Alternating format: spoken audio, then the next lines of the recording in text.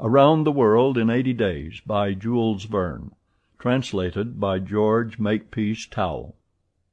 Chapter 1, in which Phileas Fogg and Passepartout accept each other, the one as master, the other as man. Mr. Phileas Fogg lived in 1872 at No. 7 Savile Row, Burlington Gardens, the house in which Sheridan died in 1814. He was one of the most noticeable members of the Reform Club, though he seemed always to avoid attracting attention, an enigmatical personage about whom little was known, except that he was a polished man of the world. People said that he resembled Byron, at least that his head was Byronic, but he was a bearded, tranquil Byron, who might live on 1,000 years without growing old. Certainly an Englishman, it was more doubtful whether Phileas Fogg was a Londoner. He was never seen on 'Change, nor at the bank, nor in the counting rooms of the city. No ships ever came into London docks of which he was the owner. He had no public employment.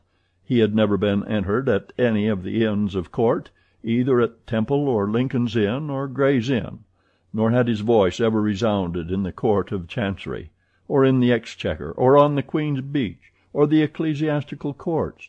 He certainly was not a manufacturer, nor was he a merchant or a gentleman farmer. His name was strange to the scientific and learned societies, and he never was known to take part in the sage deliberations of the Royal Institution, or the London Institution, the Artisans' Association, or the Institution of Arts and Sciences. He belonged, in fact, to none of the numerous societies which swarm in the English capital, from the Harmonic to that of the Entomologists, founded mainly for the purpose of abolishing pernicious insects. Phileas Fogg was a member of the Reform, and that was all. The way in which he got admission to this exclusive club was simple enough. He was recommended by the Barings, with whom he had an open credit. His checks were regularly paid at sight from his account current, which was always flush. Was Phileas Fogg rich?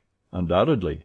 But those who knew him best could not imagine how he had made his fortune, and Mr. Fogg was the last person to whom to apply for the information.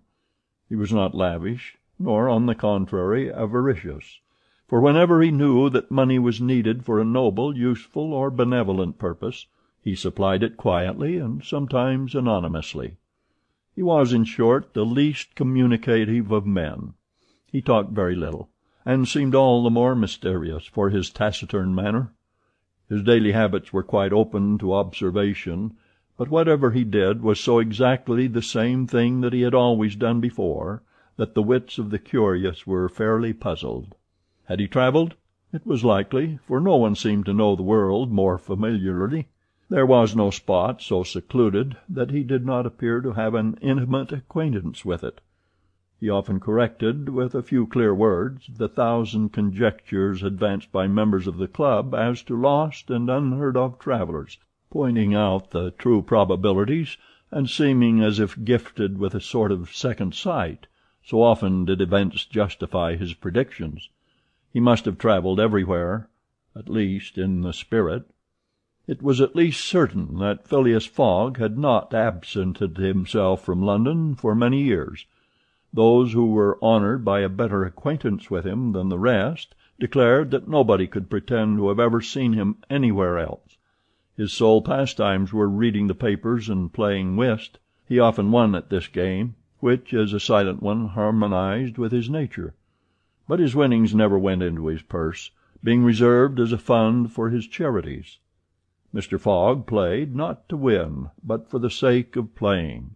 The game was, in his eyes, a contest, a struggle with a difficulty, yet a motionless, unwearying struggle, congenial to his tastes. Phileas Fogg was not known to have either wife or children, which may happen to the most honest people, either relatives or near friends, which is certainly more unusual. He lived alone in his house in Savile Row, whither none penetrated. A single domestic sufficed to serve him.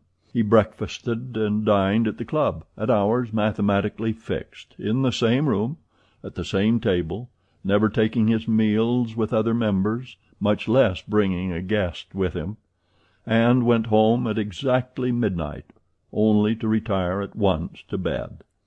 He never used the cosy chambers which the reform provides for its favored members. He passed 10 hours out of the 24 in Savile Row, either in sleeping or making his toilet. When he chose to take a walk, it was with a regular step in the entrance hall with its mosaic flooring, or in the circular gallery with its dome supported by 20 red porphyry Ionic columns and illumined by blue painted windows.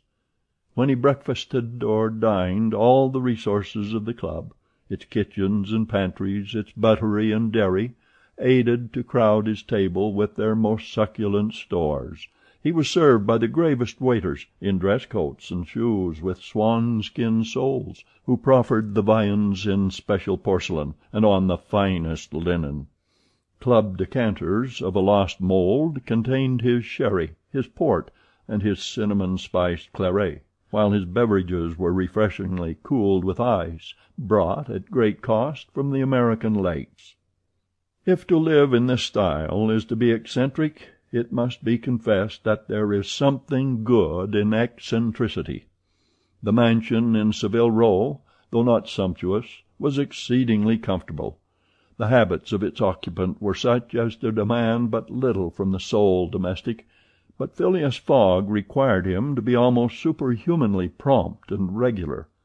On this very 2nd of October he had dismissed James Forster because that luckless youth had brought him shaving water at 84 degrees Fahrenheit instead of 86, and he was awaiting his successor, who was due at the house between 11 and half-past. Phileas Fogg was seated squarely in his armchair, his feet close together like those of a grenadier on parade, his hands resting on his knees, his body straight, his head erect. He was steadily watching a complicated clock which indicated the hours, the minutes, the seconds, the days, the months, and the years. At exactly 11:30, Mr. Fogg would, according to his daily habit, quit Savile Row and repair to the Reform. A rap at this moment sounded on the door of the cosy apartment where Phileas Fogg was seated, and James Forster, the dismissed servant, appeared. "The new servant," said he. A young man of 30 advanced and bowed. "You are a Frenchman, I believe?" asked Phileas Fogg. "And your name is John?" "Jean, if monsieur pleases," replied the newcomer. "Jean Passepartout, a surname which has clung to me because I have a natural aptness for going out of one business into another. I believe I'm honest, monsieur, but to be outspoken I've had several trades. I've been an itinerant singer, a circus rider, when I used to vault like Leotard, and dance on a rope like Blondin. Then I got to be a professor of gymnastics so as to make better use of my talents, and then I was a sergeant fireman at Paris, and assisted at many a big fire. But I quitted France 5 years ago, and wishing to taste the sweets of domestic life, took service as a valet here in England. Finding myself out of place, and hearing that Monsieur Phileas Fogg was the most exact and settled gentleman in the United Kingdom, I have come to monsieur in the hope of living with him a tranquil life, and forgetting even the name of Passepartout." "Passepartout suits me," responded Mr. Fogg. "You are well recommended to me. I hear a good report of you. You know my conditions?" "Yes, monsieur." "Good. What time is it?" 22 minutes after 11, returned Passepartout, drawing an enormous silver watch from the depths of his pocket. "You are too slow," said Mr. Fogg. "Pardon me, monsieur, it is impossible—" "You are 4 minutes too slow. No matter, it's enough to mention the error. Now, from this moment, 29 minutes after 11 a.m. this Wednesday, 2nd October, you are in my service." Phileas Fogg got up, took his hat in his left hand, put it on his head with an automatic motion, and went off without a word. Passepartout heard the street door shut once. It was his new master going out. He heard it shut again. It was his predecessor, James Forster, departing in his turn. Passepartout remained alone in the house in Savile Row. Chapter 1. Around the World in 80 Days by Jules Verne. Translated by George Makepeace Towell. Chapter 2, in which Passepartout is convinced that he has at last found his ideal. "Faith," muttered Passepartout, somewhat flurried, "I've seen people at Madame Tussaud's as lively as my new master." Madame Tussaud's people, let it be said, are of wax, and are much visited in London. Speech is all that is wanting to make them human. During his brief interview with Mr. Fogg, Passepartout had been carefully observing him. He appeared to be a man about 40 years of age, with fine, handsome features, and a tall, well-shaped figure. His hair and whiskers were light, his forehead compact and unwrinkled, his face rather pale, his teeth magnificent. His countenance possessed in the highest degree what physiognomists call repose in action, a quality of those who act rather than talk. Calm and phlegmatic, with a clear eye, Mr. Fogg seemed a perfect type of that English composure which Angelica Kauffmann has so skilfully represented on canvas. Seen in the various phases of his daily life, he gave the idea of being perfectly well balanced, as exactly regulated as a Leroy chronometer. Phileas Fogg was, indeed, exactitude personified, and this was betrayed even in the expression of his very hands and feet, for in men, as well as in animals, the limbs themselves are expressive of the passions. He was so exact that he was never in a hurry, was always ready, and was economical alike of his steps and his motions. He never took one step too many, and always went to his destination by the shortest cut. He made no superfluous gestures, and was never seen to be moved or agitated. He was the most deliberate person in the world, yet always reached his destination at the exact moment.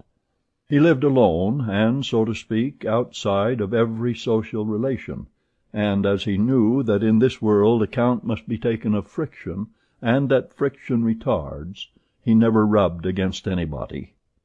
As for Passepartout, he was a true Parisian of Paris. Since he had abandoned his own country for England, taking service as a valet, he had in vain searched for a master after his own heart. Passepartout was by no means one of those pert dunces depicted by Molière with a bold gaze and a nose held high in the air. He was an honest fellow, with a pleasant face, lips a trifle protruding, soft-mannered and serviceable, with a good round head, such as one likes to see on the shoulders of a friend. His eyes were blue, his complexion rubicund, his figure almost portly and well built, his body muscular, and his physical powers fully developed by the exercises of his younger days. His brown hair was somewhat tumbled, for while the ancient sculptors are said to have known 18 methods of arranging Minerva's tresses, Passepartout was familiar with but one of dressing his own. 3 strokes of a large tooth comb completed his toilet. It would be rash to predict how Passepartout's lively nature would agree with Mr. Fogg. It was impossible to tell whether the new servant would turn out as absolutely methodical as his master required. Experience alone could solve the question. Passepartout had been a sort of vagrant in his early years, and now yearned for repose. But so far he had failed to find it, though he had already served in 10 English houses. But he could not take root in any of these. With chagrin he found his masters invariably whimsical and irregular, constantly running about the country, or on the lookout for adventure. His last master, young Lord Longferry, Member of Parliament, after passing his nights in the Haymarket taverns, was too often brought home in the morning on policemen's shoulders. Passepartout, desirous of respecting the gentleman whom he served, ventured a mild remonstrance on such conduct, which, being ill received, he took his leave. Hearing that Mr. Phileas Fogg was looking for a servant, and that his life was one of unbroken regularity, that he neither travelled nor stayed from home overnight, he felt sure that this would be the place he was after. He presented himself, and was accepted, as has been seen. At 11:30, then, Passepartout found himself alone in the house in Savile Row. He began its inspection without delay, scouring it from cellar to garret. So clean, well arranged, solemn a mansion pleased him. It seemed to him like a snail's shell, lighted and warmed by gas, which sufficed for both these purposes. When Passepartout reached the second story, he recognized at once the room which he was to inhabit, and he was well satisfied with it. Electric bells and speaking tubes afforded communication with the lower stories, while on the mantel stood an electric clock, precisely like that in Mr. Fogg's bedchamber, both beating the same second at the same instant. "That's good, that'll do," said Passepartout to himself. He suddenly observed, hung over the clock, a card which, upon inspection, proved to be a program of the daily routine of the house. It comprised all that was required of the servant, from 8 in the morning, exactly at which hour Phileas Fogg rose, till 11:30, when he left the house for the Reform Club. All the details of service, the tea and toast at 23 minutes past 8, the shaving water at 37 minutes past 9, and the toilet at 20 minutes before 10. Everything was regulated and foreseen that was to be done from 11:30 a.m.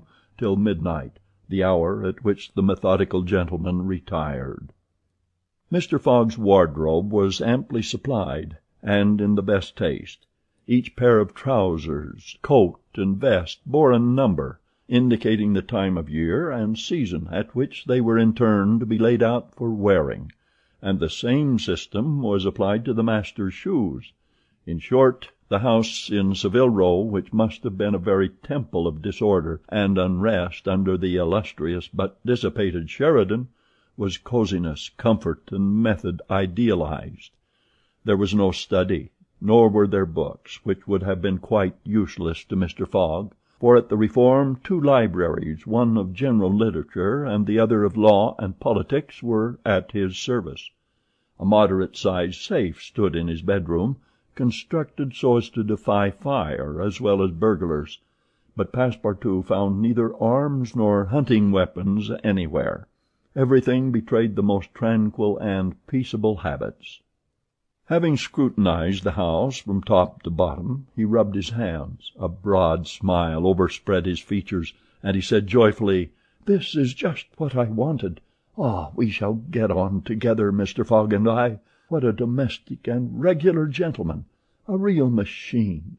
Well, I don't mind serving a machine." Chapter 2. Around the World in 80 Days by Jules Verne.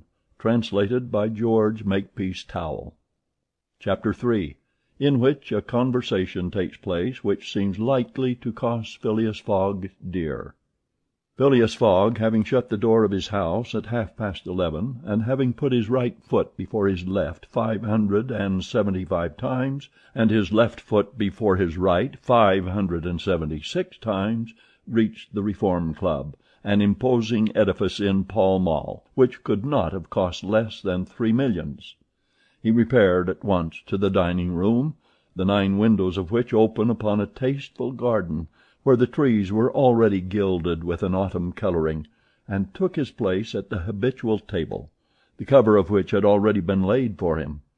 His breakfast consisted of a side dish, a broiled fish with reading sauce, a scarlet slice of roast beef garnished with mushrooms, a rhubarb and gooseberry tart, and a morsel of Cheshire cheese, the whole being washed down with several cups of tea, for which the Reform is famous. He rose at 13 minutes to 1, and directed his steps towards the large hall, a sumptuous apartment adorned with lavishly framed paintings. A flunkey handed him an uncut Times, which he proceeded to cut with a skill which betrayed familiarity with this delicate operation. The perusal of this paper absorbed Phileas Fogg until 4:15, whilst the Standard, his next text, occupied him till the dinner hour. Dinner passed as breakfast had done, and Mr. Fogg reappeared in the reading room and sat down to the Pall Mall at 20 minutes before 6. Half an hour later several members of the reform came in and drew up to the fireplace, where a coal fire was steadily burning. They were Mr. Fogg's usual partners at whist, Andrew Stuart, an engineer, John Sullivan and Samuel Fallentin, bankers, Thomas Flanagan, a brewer, and Gauthier Ralph, one of the directors of the Bank of England, all rich and highly respectable personages, even in a club which comprises the princes of English trade and finance. "Well, Ralph," said Thomas Flanagan, "what about that robbery?" "Oh," replied Stuart, "the bank will lose the money." "On the contrary," broke in Ralph, "I hope we may put our hands on the robber. Skillful detectives have been sent to all the principal ports of America and the Continent, and he'll be a clever fellow if he slips through their fingers." "But have you got the robber's description?" asked Stuart. "In the first place, he is no robber at all," returned Ralph positively. "What, a fellow who makes off with £55,000 no robber?" "No." "Perhaps he's a manufacturer, then?" "The Daily Telegraph says that he is a gentleman." It was Phileas Fogg, whose head now emerged from behind his newspapers, who made this remark. He bowed to his friends and entered into the conversation.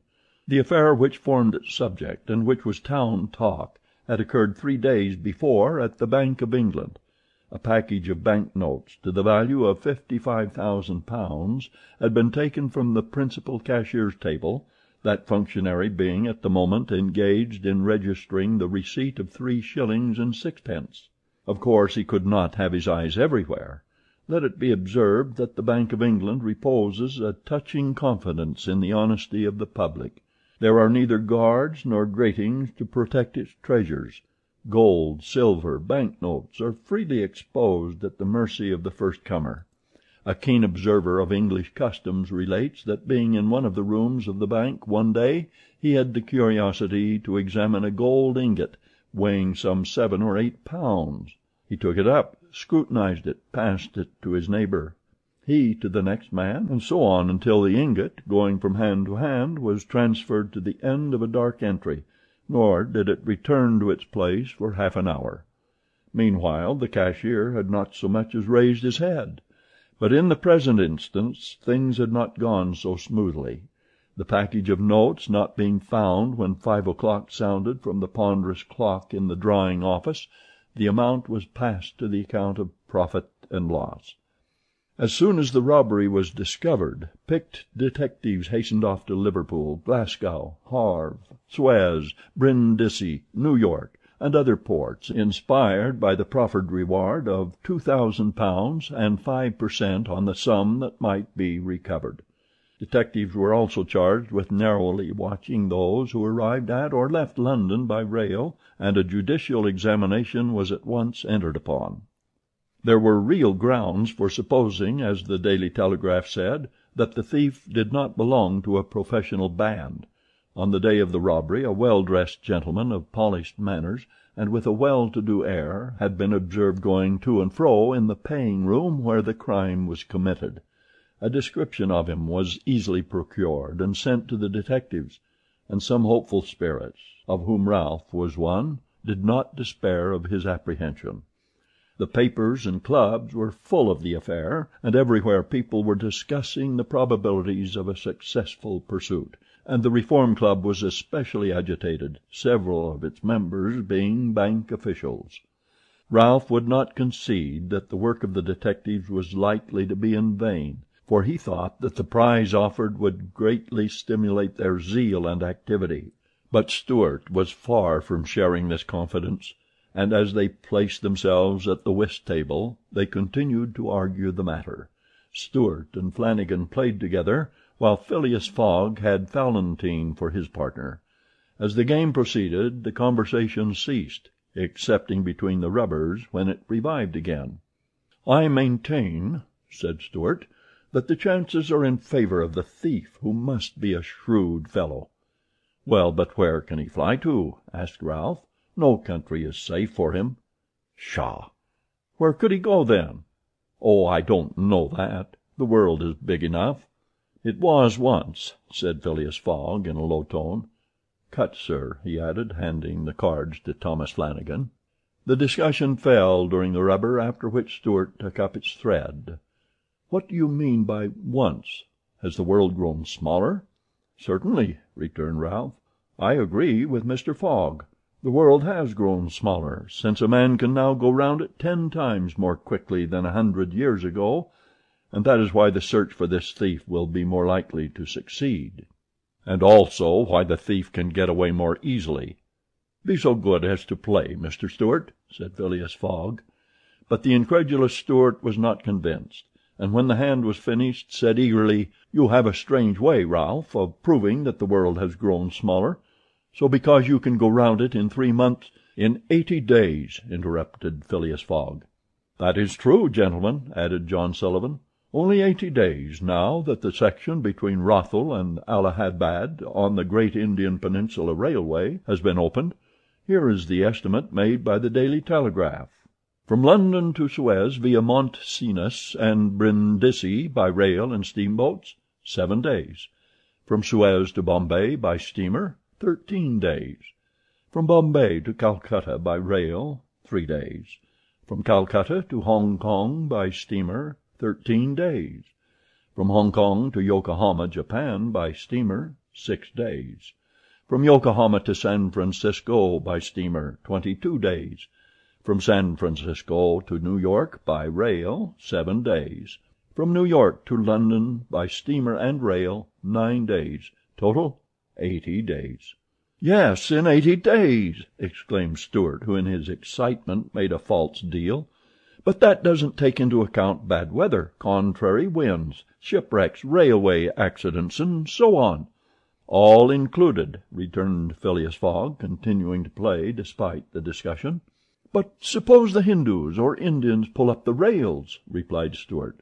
"Suppose they stop the trains, pillage the luggage vans, and scalp the passengers." "All included," calmly retorted Fogg, adding, as he threw down the cards, "2 trumps."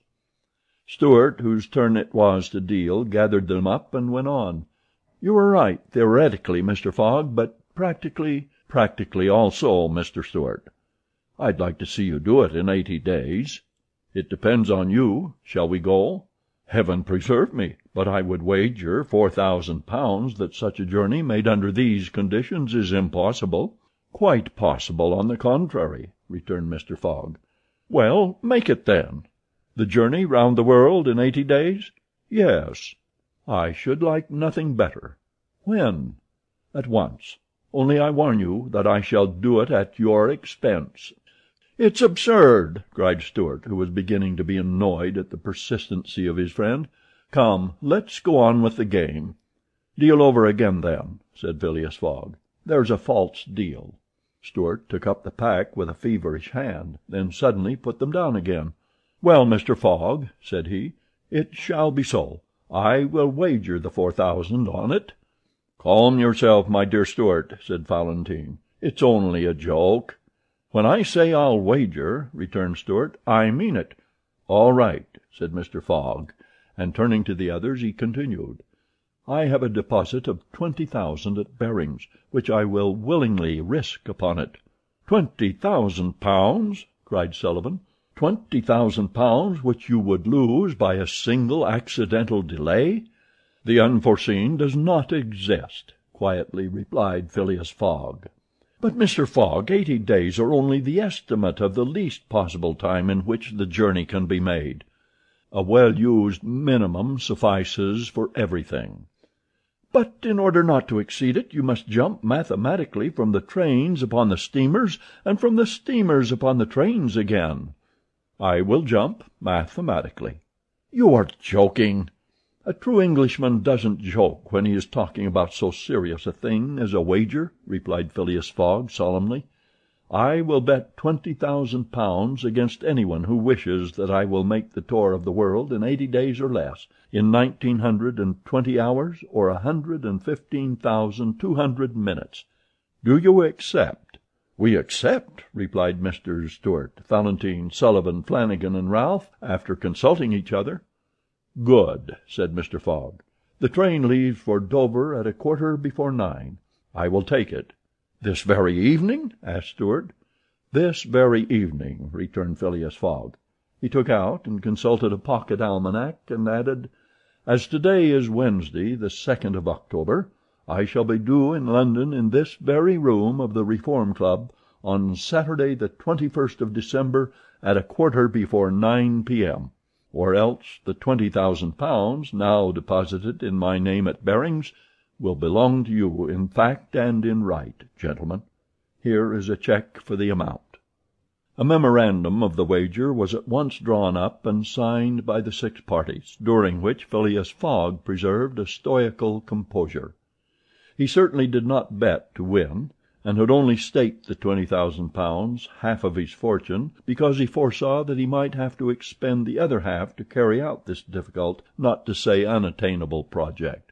As for his antagonists, they seemed much agitated, not so much by the value of their stake as because they had some scruples about betting under conditions so difficult to their friend. The clock struck 7, and the party offered to suspend the game so that Mr. Fogg might make his preparations for departure. "I am quite ready now," was his tranquil response. "Diamonds or trumps? Be so good as to play, gentlemen." Chapter 3. Around the World in 80 Days, by Jules Verne, translated by George Makepeace Towell. Chapter 4, in which Phileas Fogg astounds Passepartout, his servant. Having won 20 guineas at whist and taken leave of his friends, Phileas Fogg at 25 minutes past 7 left the Reform Club. Passepartout, who had conscientiously studied the programme of his duties, was more than surprised to see his master guilty of the inexactness of appearing at this unaccustomed hour, for, according to rule, he was not due in Savile Row until precisely midnight. Mr. Fogg repaired to his bedroom and called out, "Passepartout!" Passepartout did not reply. It could not be he who was called. It was not the right hour. "Passepartout!" repeated Mr. Fogg, without raising his voice. Passepartout made his appearance. "I've called you twice," observed his master. "But it is not midnight," responded the other, showing his watch. "I know it. I don't blame you. We start for Dover and Calais in 10 minutes." A puzzled grin overspread Passepartout's round face. Clearly he had not comprehended his master. "Monsieur is going to leave home?" "Yes," returned Phileas Fogg. "We are going round the world." Passepartout opened wide his eyes, raised his eyebrows, held up his hands, and seemed about to collapse, so overcome was he with stupefied astonishment. "Round the world?" he murmured. "In 80 days," responded Mr. Fogg, "so we haven't a moment to lose." "But the trunks," gasped Passepartout, unconsciously swaying his head from right to left. "We'll have no trunks, only a carpet bag with 2 shirts and 3 pairs of stockings for me, and the same for you. We'll buy our clothes on the way. Bring down my mackintosh and travelling cloak and some stout shoes, though we shall do little walking. Make haste." Passepartout tried to reply, but could not. He went out, mounted to his own room, fell into a chair, and muttered, "That's good, that is, and I who wanted to remain quiet." He mechanically set about making the preparations for departure. Around the world in 80 days! Was his master a fool? No. Was this a joke, then? They were going to Dover. Good. To Calais. Good again. After all, Passepartout, who had been away from France 5 years, would not be sorry to set foot on his native soil again. Perhaps they would go as far as Paris, and it would do his eyes good to see Paris once more. But surely a gentleman so chary of his steps would stop there, no doubt. But then it was none the less true that he was going away, this so domestic person hitherto. By 8 o'clock Passepartout had packed the modest carpet bag, containing the wardrobes of his master and himself. Then, still troubled in mind, he carefully shut the door of his room and descended to Mr. Fogg.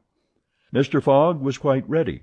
Under his arm might have been observed a red-bound copy of Bradshaw's Continental Railway, Steam Transit and General Guide, with its timetables showing the arrival and departure of steamers and railways. He took the carpet-bag, opened it, and slipped into it a goodly roll of Bank of England notes, which would pass wherever he might go. "You have forgotten nothing?" asked he. "Nothing, monsieur." "My mackintosh and cloak?" "Here they are." "Good. Take this carpet-bag," handing it to Passepartout. "Take good care of it, for there are 20,000 pounds in it." Passepartout nearly dropped the bag, as if the 20,000 pounds were in gold, and weighed him down. Master and man then descended. The street door was double locked, and at the end of Savile Row they took a cab and drove rapidly to Charing Cross.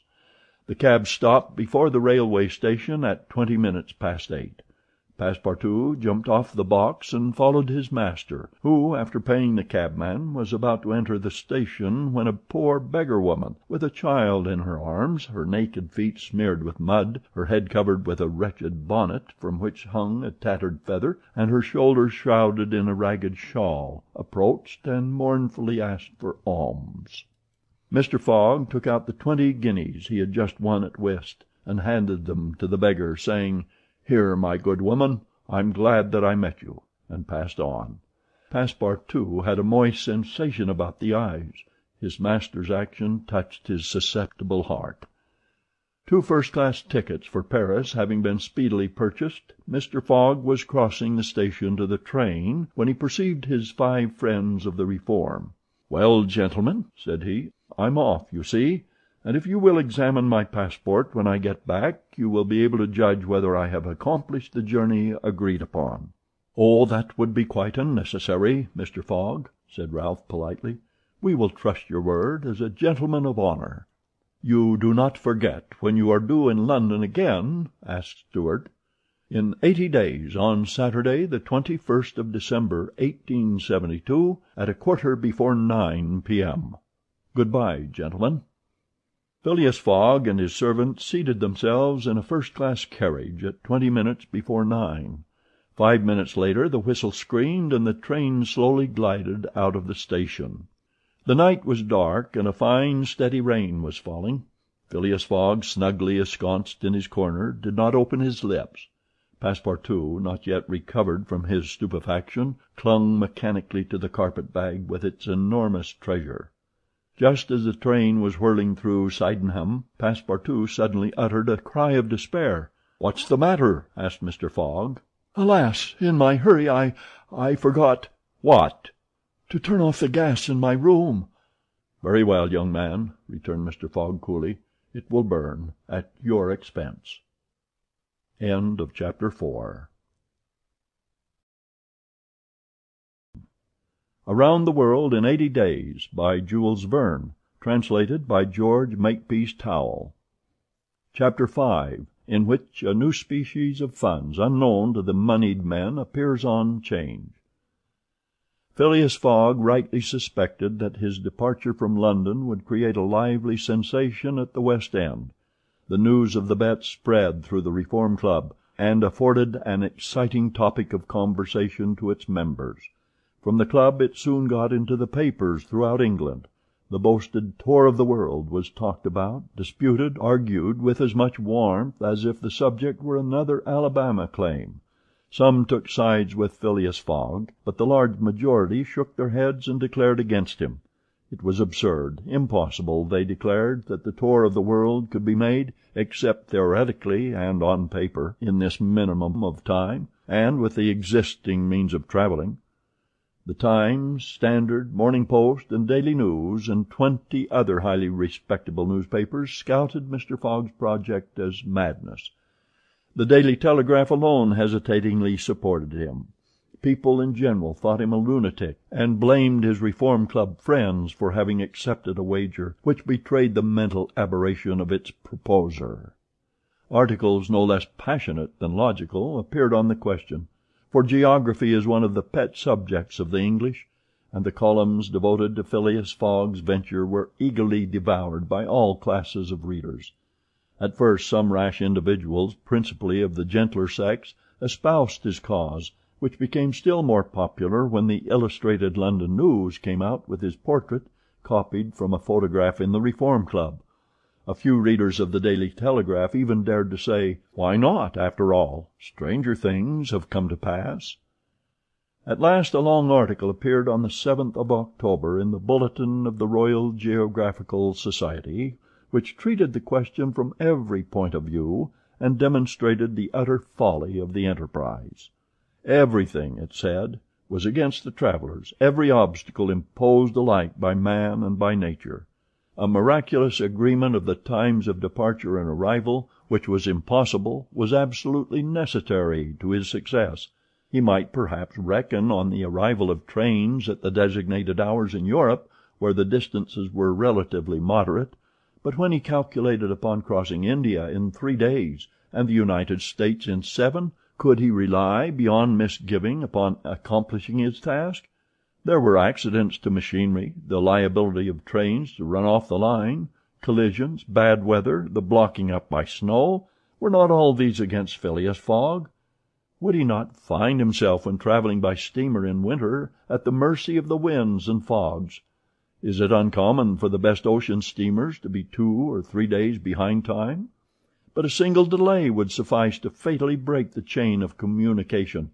Should Phileas Fogg once miss, even by an hour, a steamer, he would have to wait for the next, and that would irrevocably render his attempt vain. This article made a great deal of noise, and being copied into all the papers seriously depressed the advocates of the rash tourist. Everybody knows that England is the world of betting men, who are of a higher class than mere gamblers. To bet is in the English temperament. Not only the members of the Reform, but the general public made heavy wagers for or against Phileas Fogg, who was set down in the betting books as if he were a racehorse. Bonds were issued and made their appearance on 'Change. Phileas Fogg bonds were offered at par or at a premium, and a great business was done in them. But 5 days after the article in the Bulletin of the Geographical Society appeared, the demand began to subside. Phileas Fogg declined. They were offered by packages, at first of 5, then of 10, until at last nobody would take less than 20, 50, 100. Lord Albemarle, an elderly paralytic gentleman, was now the only advocate of Phileas Fogg left. This noble lord, who was fastened to his chair, would have given his fortune to be able to make the tour of the world if it took 10 years, and he bet £5,000 on Phileas Fogg. When the folly as well as the uselessness of the adventure was pointed out to him, he contented himself with replying, "If the thing is feasible, the first to do it ought to be an Englishman." The Fogg party dwindled more and more. Everybody was going against him, and the bets stood 150 and 200 to 1, and a week after his departure an incident occurred which deprived him of backers at any price. The Commissioner of Police was sitting in his office at 9 o'clock one evening, when the following telegraphic dispatch was put into his hands: Suez to London. Rowan, Commissioner of Police, Scotland Yard. I found the bank robber, Phileas Fogg. Send without delay warrant of arrest to Bombay. Fix. Detective. The effect of this dispatch was instantaneous. The polished gentleman disappeared to give place to the bank robber. His photograph, which was hung with those of the rest of the members of the Reform Club, was minutely examined, and it betrayed feature by feature the description of the robber which had been provided to the police. The mysterious habits of Phileas Fogg were recalled, his solitary ways, his sudden departure, and it seemed clear that in undertaking a tour round the world on the pretext of a wager, he had had no other end in view than to elude the detectives and throw them off his track. End of chapter 5. Around the World in 80 Days by Jules Verne.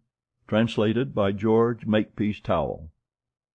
Chapter 6, in which Fix, the detective, betrays a very natural impatience. The circumstances under which this telegraphic dispatch about Phileas Fogg was sent were as follows. The steamer Mongolia, belonging to the Peninsular and Oriental Company, built of iron, of 2,800 tons burden and 500 horsepower, was due at 11 o'clock a.m. on Wednesday, the 9th of October, at Suez.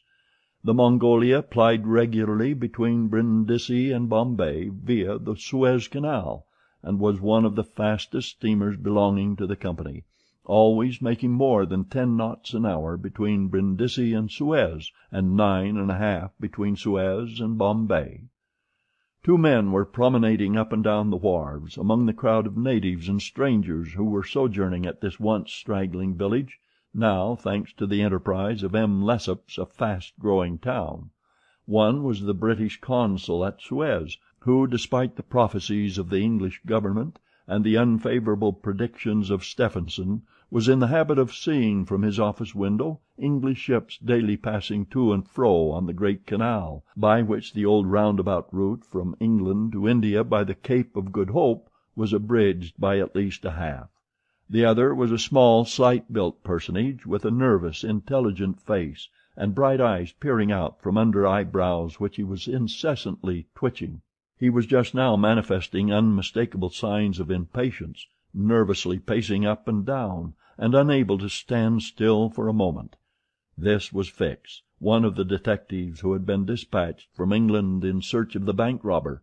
It was his task to narrowly watch every passenger who arrived at Suez, and to follow up all who seemed to be suspicious characters or bore a resemblance to the description of the criminal which he had received 2 days before from the police headquarters at London. The detective was evidently inspired by the hope of obtaining the splendid reward which would be the prize of success, and awaited with feverish impatience, easy to understand, the arrival of the steamer Mongolia. "So you say, Consul," asked he for the 20th time, "that this steamer is never behind time?" "No, Mr. Fix," replied the consul. "She was bespoken yesterday at Port Said, and the rest of the way is of no account to such a craft. I repeat that the Mongolia has been in advance of the time required by the company's regulations, and gained the prize awarded for excess of speed." "Does she come directly from Brindisi?" "Directly from Brindisi. She takes on the Indian mails there, and she left there Saturday at 5 p.m. Have patience, Mr. Fix. She will not be late. But really I don't see how, from the description you have, you will be able to recognize your man, even if he is on board the Mongolia." "A man rather feels the presence of these fellows, Consul, than recognizes them. You must have a scent for them, and a scent is like a sixth sense which combines hearing, seeing, and smelling. I've arrested more than one of these gentlemen in my time, and if my thief is on board I'll answer for it. He'll not slip through my fingers." "I hope so, Mr. Fix, for it was a heavy robbery." "A magnificent robbery, Consul. £55,000. We don't often have such windfalls. Burglars are getting to be so contemptible nowadays. A fellow gets hung for a handful of shillings." "Mr. Fix," said the consul, "I like your way of talking, and hope you'll succeed. But I fear you will find it far from easy. Don't you see, the description which you have there has a singular resemblance to an honest man." "Consul," remarked the detective dogmatically, "great robbers always resemble honest folk. Fellows who have rascally faces have only one course to take, and that is to remain honest, otherwise they would be arrested offhand. The artistic thing is to unmask honest countenances. It's no light task, I admit, but a real art." Mr. Fix evidently was not wanting in a tinge of self-conceit. Little by little the scene on the quay became more animated. Sailors of various nations, merchants, shipbrokers, porters, fellahs, bustled to and fro as if the steamer were immediately expected. The weather was clear and slightly chilly. The minarets of the town loomed above the houses in the pale rays of the sun. A jetty pier, some 2,000 yards along, extended into the roadstead.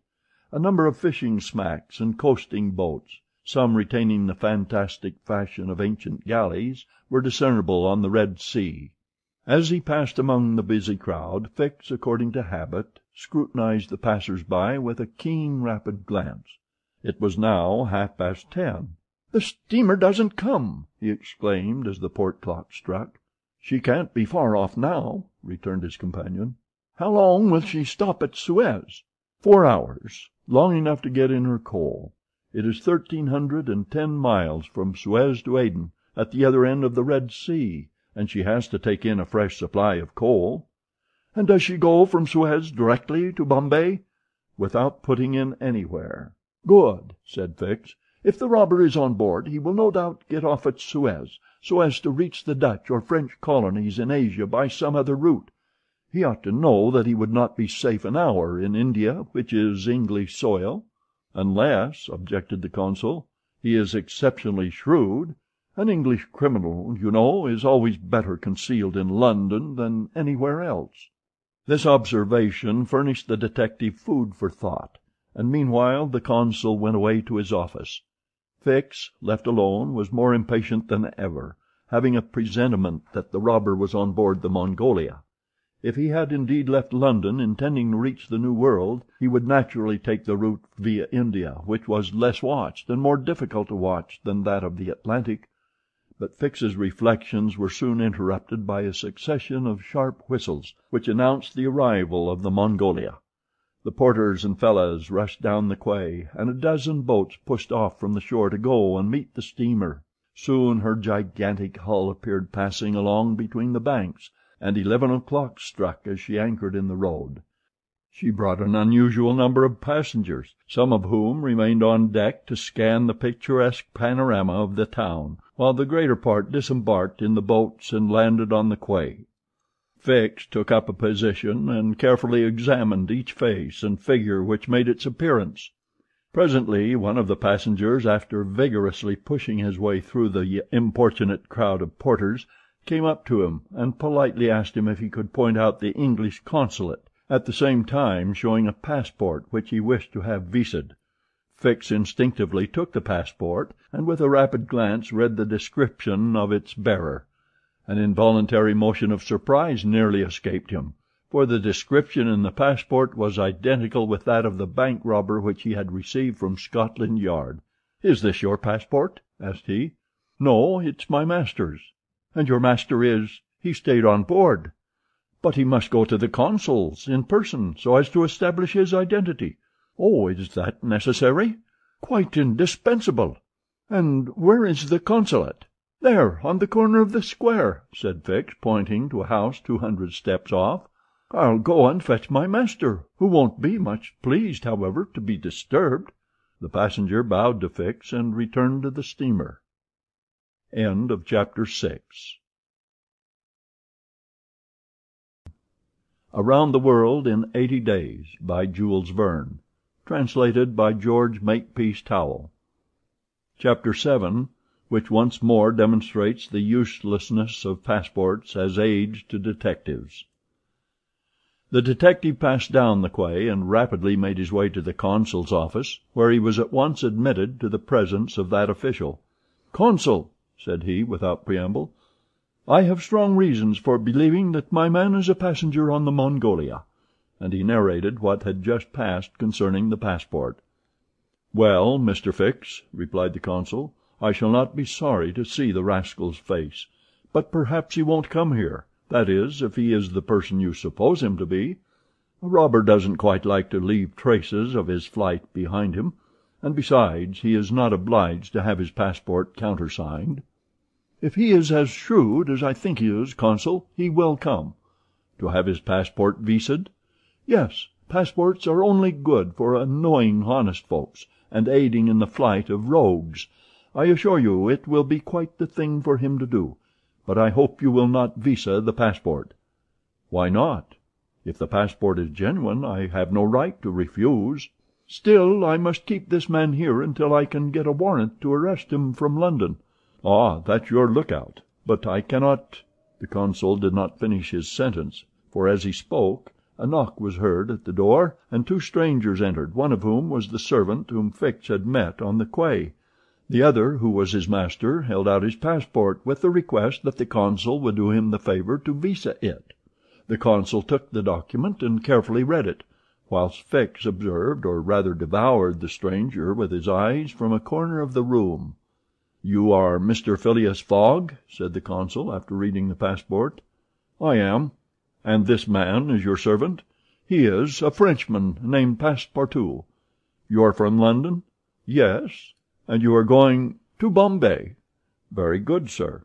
You know that a visa is useless, and that no passport is required?" "I know it, sir," replied Phileas Fogg, but I wish to prove by your visa that I came by Suez." "Very well, sir." The consul proceeded to sign and date the passport, after which he added his official seal. Mr. Fogg paid the customary fee, coldly bowed, and went out, followed by his servant. "Well?" queried the detective. "Well, he looks and acts like a perfectly honest man," replied the consul. "Possibly, but that is not the question. Do you think, consul, that this phlegmatic gentleman resembles, feature by feature, the robber whose description I have received?" "I concede that. But then, you know, all descriptions—" "I'll make certain of it," interrupted Fix. "The servant seems to me less mysterious than the master. Besides, he's a Frenchman and can't help talking. Excuse me for a little while, consul." Fix started off in search of Passepartout. Meanwhile, Mr. Fogg, after leaving the consulate, repaired to the quay, gave some orders to Passepartout, went off to the Mongolia in a boat, and descended to his cabin. He took up his notebook, which contained the following memoranda: Left London Wednesday, October 2nd, at 8:45 p.m. Reached Paris Thursday, October 3rd, at 7:20 a.m. Left Paris Thursday at 8:40 a.m. Reached Turin by Mont Cenis Friday, October 4th, at 6:35 a.m. Left Turin Friday at 7:20 a.m. Arrived at Brindisi Saturday, October 5th, at 4 p.m. Sailed on the Mongolia Saturday at 5 p.m. Reached Suez Wednesday, October 9th, at 11 a.m.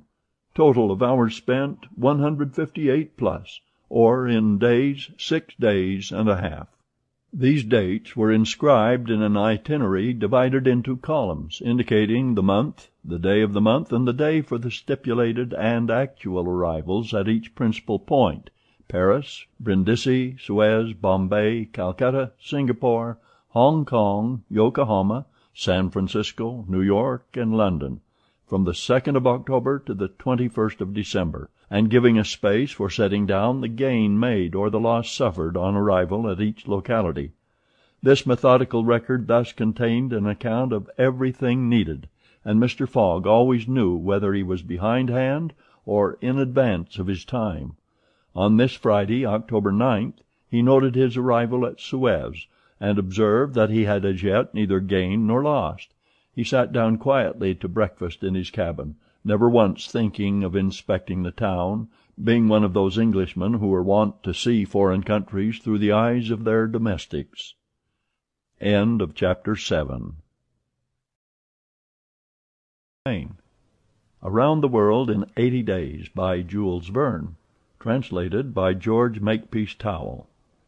Chapter 8, in which Passepartout talks rather more, perhaps, than is prudent. Fix soon rejoined Passepartout, who was lounging and looking about on the quay, as if he did not feel that he, at least, was obliged not to see anything. "Well, my friend," said the detective, coming up with him, "is your passport viséd?" "Ah, it's you, is it, monsieur?" responded Passepartout. "Thanks, yes, the passport is all right." "And are you looking about you?" "Yes, but we travel so fast that I seem to be journeying in a dream. So this is Suez?" "Yes." "In Egypt?" "Certainly in Egypt." "And in Africa?" "In Africa." "In Africa," repeated Passepartout. "Just think, monsieur, I had no idea that we should go farther than Paris, and all that I saw of Paris was between 20 minutes past 7 and 20 minutes before 9 in the morning, between the Northern and the Lyons stations, through the windows of a car, and in a driving rain. How I regret not having seen once more Père Lachaise and the circus in the Champs-Élysées." "You are in a great hurry, then?" "I am not, but my master is. By the way, I must buy some shoes and shirts. We came away without trunks, only with a carpet-bag." "I will show you an excellent shop for getting what you want." "Really, monsieur? You are very kind." And they walked off together, Passepartout chatting volubly as they went along. "Above all," said he, "don't let me lose the steamer." "You have plenty of time. It's only 12 o'clock." Passepartout pulled out his big watch. "12!" he exclaimed. "Why, it's only 8 minutes before 10." "Your watch is slow." "My watch? A family watch, monsieur, which has come down from my great-grandfather. It doesn't vary 5 minutes in the year. It's a perfect chronometer, look you." "I see how it is," said Fix. "You have kept London time, which is 2 hours behind that of Suez. You ought to regulate your watch at noon in each country." "I regulate my watch? Never!" "Well, then, it will not agree with the sun." "So much the worse for the sun, monsieur. The sun will be wrong, then." And the worthy fellow returned the watch to its fob with a defiant gesture. After a few minutes' silence, Fix resumed. "You left your London hastily, then?" "I rather think so. Last Friday at 8 o'clock in the evening Monsieur Fogg came home from his club, and 3/4 of an hour afterwards we were off." "But where is your master going?"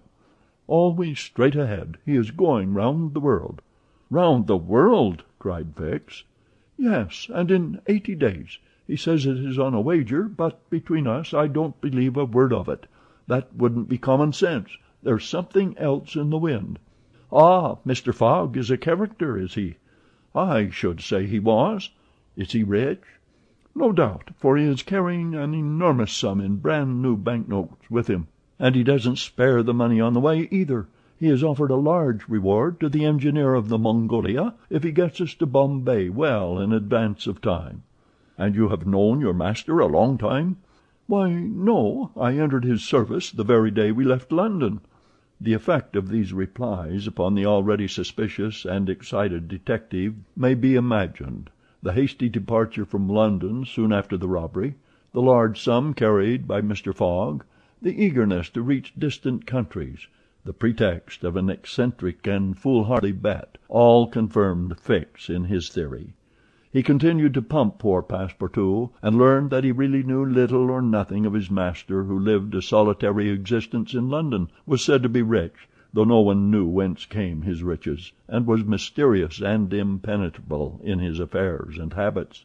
Fix felt sure that Phileas Fogg would not land at Suez, but was really going on to Bombay. "Is Bombay far from here?" asked Passepartout. "Pretty far. It is a 10 days' voyage by sea." "And in what country is Bombay? India? In Asia?" "Certainly."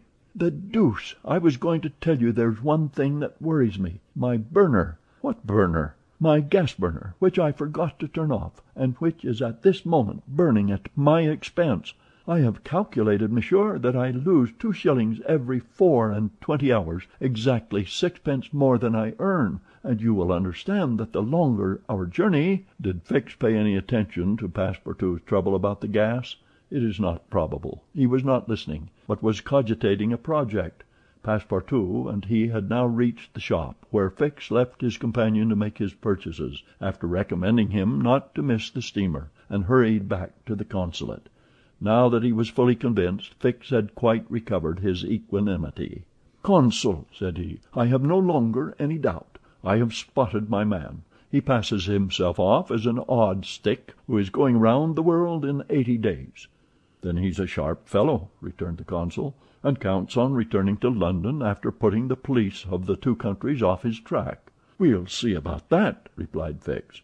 "But are you not mistaken?" "I am not mistaken. Why was this robber so anxious to prove by the visa that he had passed through Suez?" "Why, I have no idea. But listen to me." He reported in a few words the most important parts of his conversation with Passepartout. "In short," said the consul, "appearances are wholly against this man. And what are you going to do?" "Send a dispatch to London for a warrant of arrest to be dispatched instantly to Bombay.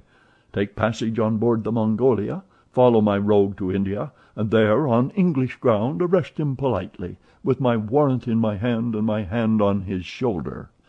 Having uttered these words with a cool, careless air, the detective took leave of the consul, and repaired to the telegraph office, whence he sent the dispatch which we have seen to the London police office. A quarter of an hour later found Fix with a small bag in his hand, proceeding on board the Mongolia, and ere many moments longer the noble steamer rode out at full steam upon the waters of the Red Sea. Chapter 8. Around the World in 80 Days by Jules Verne, translated by George Makepeace Towell. Chapter 9, in which the Red Sea and the Indian Ocean prove propitious to the designs of Phileas Fogg. The distance between Suez and Aden is precisely 1,310 miles, and the regulations of the company allow the steamers 138 hours in which to traverse it. The Mongolia, thanks to the vigorous exertions of the engineer, seemed likely, so rapid was her speed, to reach her destination considerably within that time. The greater part of the passengers from Brindisi were bound for India, some for Bombay, others for Calcutta by way of Bombay, the nearest route thither now that a railway crosses the Indian peninsula. Among the passengers was a number of officials and military officers of various grades, the latter being either attached to the regular British forces or commanding the sepoy troops and receiving high salaries ever since the central government has assumed the powers of the East India Company, for the sub-lieutenants get £280, brigadiers £2,400, and generals of divisions £4,000. What with the military men, a number of rich young Englishmen on their travels, and the hospitable efforts of the purser, the time passed quickly on the Mongolia. The best of fare was spread upon the cabin tables at breakfast, lunch, dinner, and the 8 o'clock supper, and the ladies scrupulously changed their toilets twice a day, and the hours were whirled away when the sea was tranquil with music, dancing, and games. But the Red Sea is full of caprice, and often boisterous, like most long and narrow gulfs.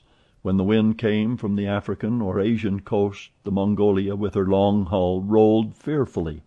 Then the ladies speedily disappeared below, the pianos were silent, singing and dancing suddenly ceased.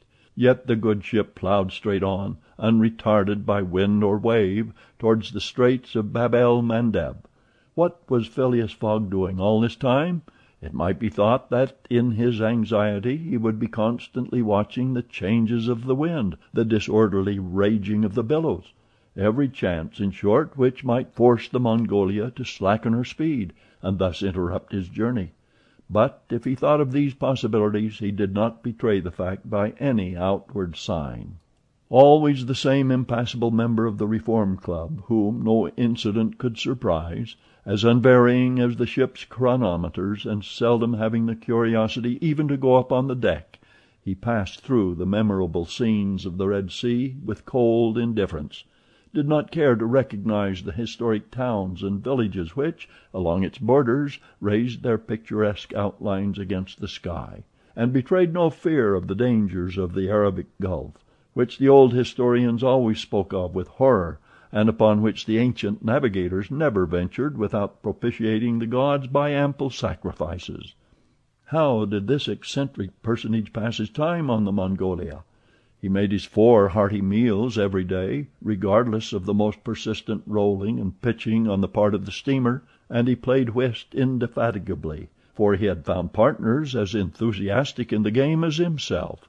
A tax collector on the way to his post at Goa, the Reverend Decimus Smith returning to his parish at Bombay, and a brigadier general of the English army who was about to rejoin his brigade at Benares, made up the party, and with Mr. Fogg played whist by the hour together in absorbing silence. As for Passepartout, he too had escaped seasickness, and took his meals conscientiously in the forward cabin. He rather enjoyed the voyage, for he was well fed and well lodged, took a great interest in the scenes through which they were passing, and consoled himself with the delusion that his master's whim would end at Bombay. He was pleased on the day after leaving Suez to find on deck the obliging person with whom he had walked and chatted on the quays. "If I am not mistaken," said he, approaching this person with his most amiable smile, "you are the gentleman who so kindly volunteered to guide me at Suez." "Ah, I quite recognize you. You are the servant of the strange Englishman." "Just so, Monsieur Fix." "Monsieur Fix," resumed Passepartout, "I'm charmed to find you on board. Where are you bound?" "Like you, to Bombay." "That's capital. Have you made this trip before?" "Several times. I am one of the agents of the Peninsular Company." "Then you know India?" "Why, yes," replied Fix, who spoke cautiously. "A curious place, this India." "Oh, very curious. Mosques, minarets, temples, fakirs, pagodas, tigers, snakes, and elephants. I hope you will have ample time to see the sights." "I hope so, Monsieur Fix. You see, a man of sound sense ought not to spend his life jumping from a steamer upon a railway train, and from a railway train upon a steamer again, pretending to make the tour of the world in 80 days. No, all these gymnastics, you may be sure, will cease at Bombay." "And Mr. Fogg is getting on well?" asked Fix, in the most natural tone in the world. "Quite well, and I too. I eat like a famished ogre. It's the sea air." "But I never see your master on deck." "Never. He hasn't the least curiosity." "Do you know, Mr. Passepartout, that this pretended tour in 80 days may conceal some secret errand? Perhaps a diplomatic mission?" "Faith, Monsieur Fix, I assure you I know nothing about it, nor would I give half a crown to find out." After this meeting Passepartout and Fix got into the habit of chatting together, the latter making it a point to gain the worthy man's confidence. He frequently offered him a glass of whisky or pale ale in the steamer bar-room, which Passepartout never failed to accept with graceful alacrity, mentally pronouncing Fix the best of good fellows. Meanwhile the Mongolia was pushing forward rapidly. On the 13th, Mocha, surrounded by its ruined walls, whereon date trees were growing, was sighted, and on the mountains beyond were espied vast coffee fields. Passepartout was ravished to behold this celebrated place, and thought that with its circular walls and dismantled fort it looked like an immense coffee cup and saucer. The following night they passed through the Strait of Bab el Mandeb, which means in Arabic the Bridge of Tears, and the next day they put in at Steamer Point, northwest of Aden Harbor, to take in coal. This matter of fueling steamers is a serious one at such distances from the coal mines. It costs the Peninsular Company some £800,000 a year. In these distant seas coal is worth 3 or 4 pounds sterling a ton. The Mongolia had still 1,650 miles to traverse before reaching Bombay, and was obliged to remain 4 hours at Steamer Point to coal up. But this delay, as it was foreseen, did not affect Phileas Fogg's programme. Besides, the Mongolia, instead of reaching Aden on the morning of the 15th, when she was due, arrived there on the evening of the 14th, a gain of 15 hours. Mr. Fogg and his servant went ashore at Aden to have the passport again visaed. Fix, unobserved, followed them. The visa procured, Mr. Fogg returned on board to resume his former habits, while Passepartout, according to custom, sauntered about among the mixed population of Somalis, Banyans, Parsees, Jews, Arabs, and Europeans who comprised the 25,000 inhabitants of Aden. He gazed with wonder upon the fortifications which make this place the Gibraltar of the Indian Ocean, and the vast cisterns where the English engineers were still at work, 2,000 years after the engineers of Solomon. "Very curious, said Passepartout to himself on returning to the steamer. "I see that it is by no means useless to travel if a man wants to see something new." At 6 p.m. the Mongolia slowly moved out of the roadstead and was soon once more on the Indian Ocean. She had 168 hours in which to reach Bombay, and the sea was favorable, the wind being in the northwest, and all sails aiding the engine. The steamer rolled but little. The ladies in fresh toilets reappeared on deck, and the singing and dancing were resumed. The trip was being accomplished most successfully, and Passepartout was enchanted with the congenial companion which chance had secured him in the person of the delightful Fix. On Sunday, October 20th, towards noon, they came in sight of the Indian coast. 2 hours later the pilot came on board. A range of hills lay against the sky in the horizon, and soon the rows of palms which adorned Bombay came distinctly into view. The steamer entered the road formed by the islands in the bay, and at 4:30 she hauled up at the quays of Bombay. Phileas Fogg was in the act of finishing the 33rd rubber of the voyage, and his partner and himself, having by a bold stroke captured all 13 of the tricks, concluded this fine campaign with a brilliant victory. The Mongolia was due at Bombay on the 22nd. She arrived on the 20th. This was a gain to Phileas Fogg of 2 days since his departure from London, and he calmly entered the fact in the itinerary in the column of gains. End of chapter 9. Around the World in 80 Days, by Jules Verne. Translated by George Makepeace Towell. Chapter 10, in which Passepartout is only too glad to get off with the loss of his shoes. Everybody knows that the great reversed triangle of land, with its base in the north and its apex in the south, which is called India, embraces 1,400,000 square miles, upon which is spread unequally a population of 180 millions of souls. The British Crown exercises a real and despotic dominion over the larger portion of this vast country, and has a Governor-General stationed at Calcutta, governors at Madras, Bombay, and in Bengal, and a Lieutenant Governor at Agra.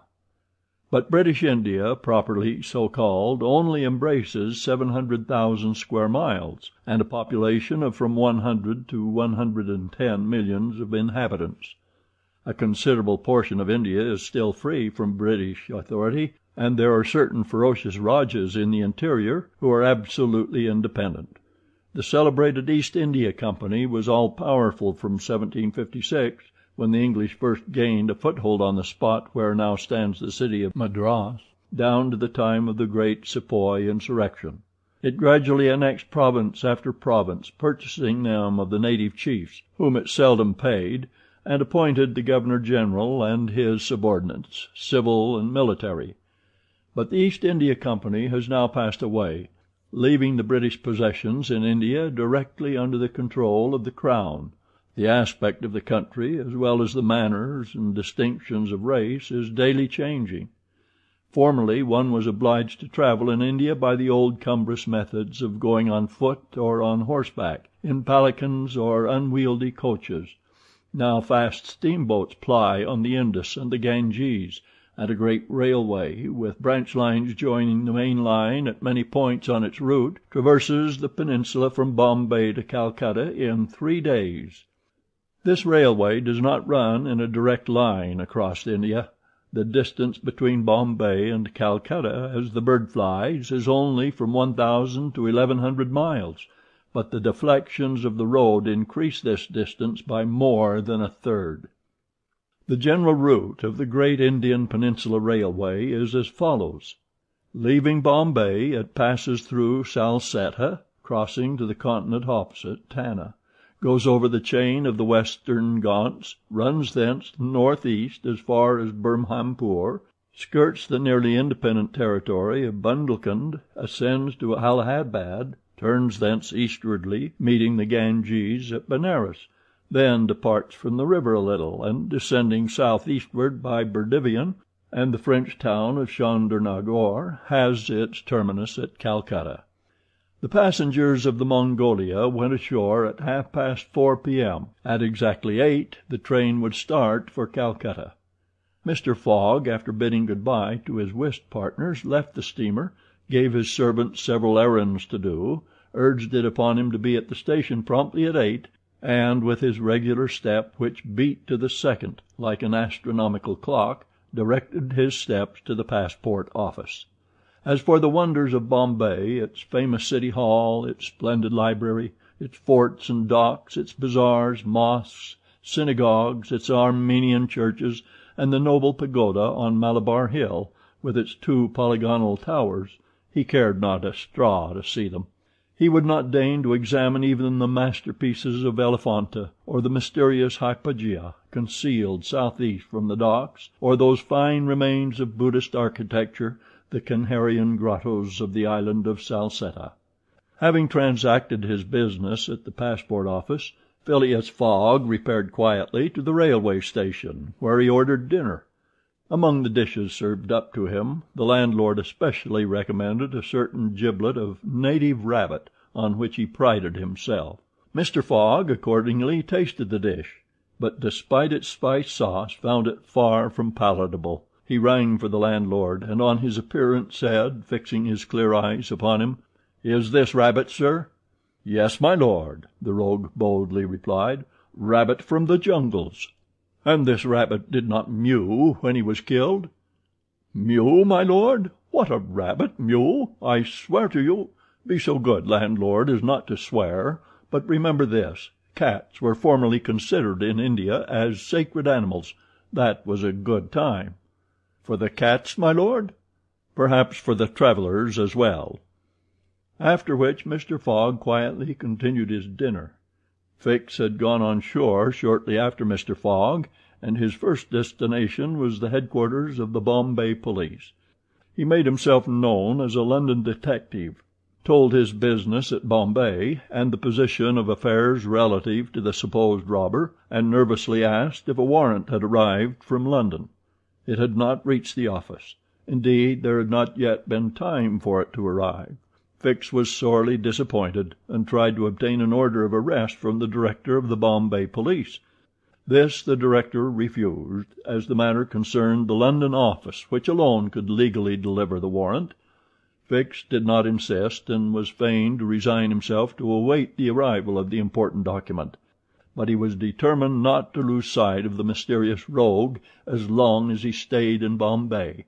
He did not doubt for a moment, any more than Passepartout, that Phileas Fogg would remain there, at least until it was time for the warrant to arrive. Passepartout, however, had no sooner heard his master's orders on leaving the Mongolia than he saw at once that they were to leave Bombay as they had done Suez and Paris, and that the journey would be extended at least as far as Calcutta, and perhaps beyond that place. He began to ask himself if this bet that Mr. Fogg talked about was not really in good earnest, and whether his fate was not in truth forcing him, despite his love of repose, around the world in 80 days. Having purchased the usual quota of shirts and shoes, he took a leisurely promenade about the streets, where crowds of people of many nationalities, Europeans, Persians with pointed caps, Banyas with round turbans, Sindhis with square bonnets, Parsees with black mitres, and long-robed Armenians were collected. It happened to be the day of a Parsee festival. These descendants of the sect of Zoroaster, the most thrifty, civilized, intelligent, and austere of the East Indians, among whom are counted the richest native merchants of Bombay, were celebrating a sort of religious carnival, with processions and shows, in the midst of which Indian dancing girls, clothed in rose-colored gauze, looped up with gold and silver, danced airily, but with perfect modesty, to the sound of viols and the clanging of tambourines. It is needless to say that Passepartout watched these curious ceremonies with staring eyes and gaping mouth, and that his countenance was that of the greenest booby imaginable. Unhappily for his master as well as himself, his curiosity drew him unconsciously farther off than he intended to go. At last, having seen the Parsee carnival wind away in the distance, he was turning his steps towards the station when he happened to espy the splendid pagoda on Malabar Hill, and was seized with an irresistible desire to see its interior. He was quite ignorant that it is forbidden to Christians to enter certain Indian temples, and that even the faithful must not go in without first leaving their shoes outside the door. It may be said here that the wise policy of the British government severely punishes a disregard of the practices of the native religions. Passepartout, however, thinking no harm, went in like a simple tourist, and was soon lost in admiration of the splendid Brahmin ornamentation which everywhere met his eyes, when of a sudden he found himself sprawling on the sacred flagging. He looked up to behold 3 enraged priests, who forthwith fell upon him, tore off his shoes, and began to beat him with loud, savage exclamations. The agile Frenchman was soon upon his feet again, and lost no time in knocking down 2 of his long-gowned adversaries with his fists and a vigorous application of his toes. Then, rushing out of the pagoda as fast as his legs could carry him, he soon escaped the 3rd priest by mingling with the crowd in the streets.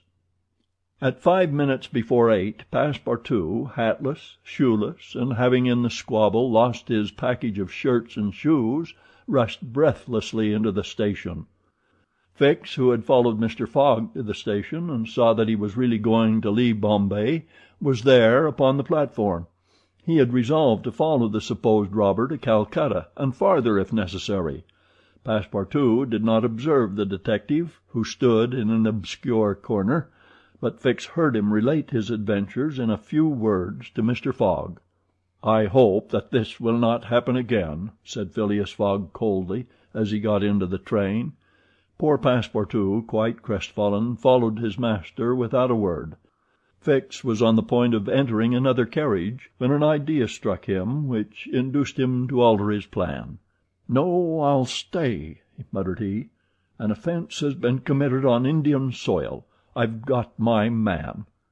Just then the locomotive gave a sharp screech, and the train passed out into the darkness of the night. Chapter 10. Around the World in 80 Days by Jules Verne. Translated by George Makepeace Towell.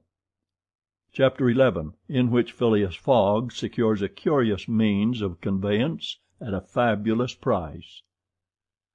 The train had started punctually. Among the passengers were a number of officers, government officials, and opium and indigo merchants whose business called them to the eastern coast. Passepartout rode in the same carriage with his master, and a third passenger occupied a seat opposite to them. This was Sir Francis Cromarty, one of Mr. Fogg's whist partners on the Mongolia, now on his way to join his corps at Benares. Sir Francis was a tall, fair man of 50, who had greatly distinguished himself in the last Sepoy revolt. He made India his home, only paying brief visits to England at rare intervals, and was almost as familiar as a native with the customs, history, and character of India and its people. But Phileas Fogg, who was not traveling but only describing a circumference, took no pains to inquire into these subjects. He was a solid body, traversing an orbit around the terrestrial globe, according to the laws of rational mechanics. He was at this moment calculating in his mind the number of hours spent since his departure from London, and had it been in his nature to make a useless demonstration, would have rubbed his hands for satisfaction. Sir Francis Cromarty had observed the oddity of his travelling companion, although the only opportunity he had for studying him had been while he was dealing the cards and between two rubbers, and questioned himself whether a human heart really beat beneath this cold exterior, and whether Phileas Fogg had any sense of the beauties of nature. The brigadier general was free to mentally confess that of all the eccentric persons he had ever met, none was comparable to this product of the exact sciences. Phileas Fogg had not concealed from Sir Francis his design of going round the world, nor the circumstances under which he set out, and the general only saw in the wager a useless eccentricity and a lack of sound common sense. In the way this strange gentleman was going on, he would leave the world without having done any good to himself or anybody else.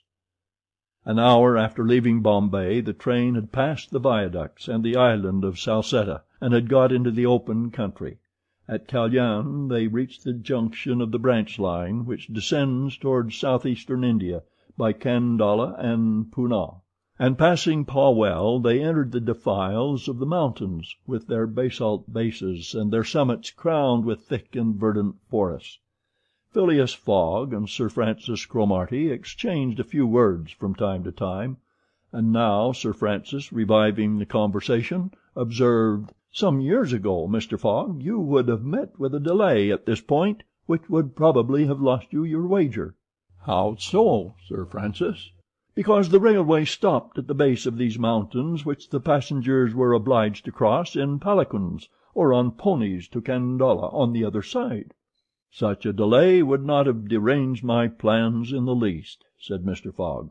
"I have constantly foreseen the likelihood of certain obstacles." "But, Mr. Fogg," pursued Sir Francis, "you run the risk of having some difficulty about this worthy fellow's adventure at the pagoda." Passepartout, his feet comfortably wrapped in his travelling blanket, was sound asleep, and did not dream that anybody was talking about him.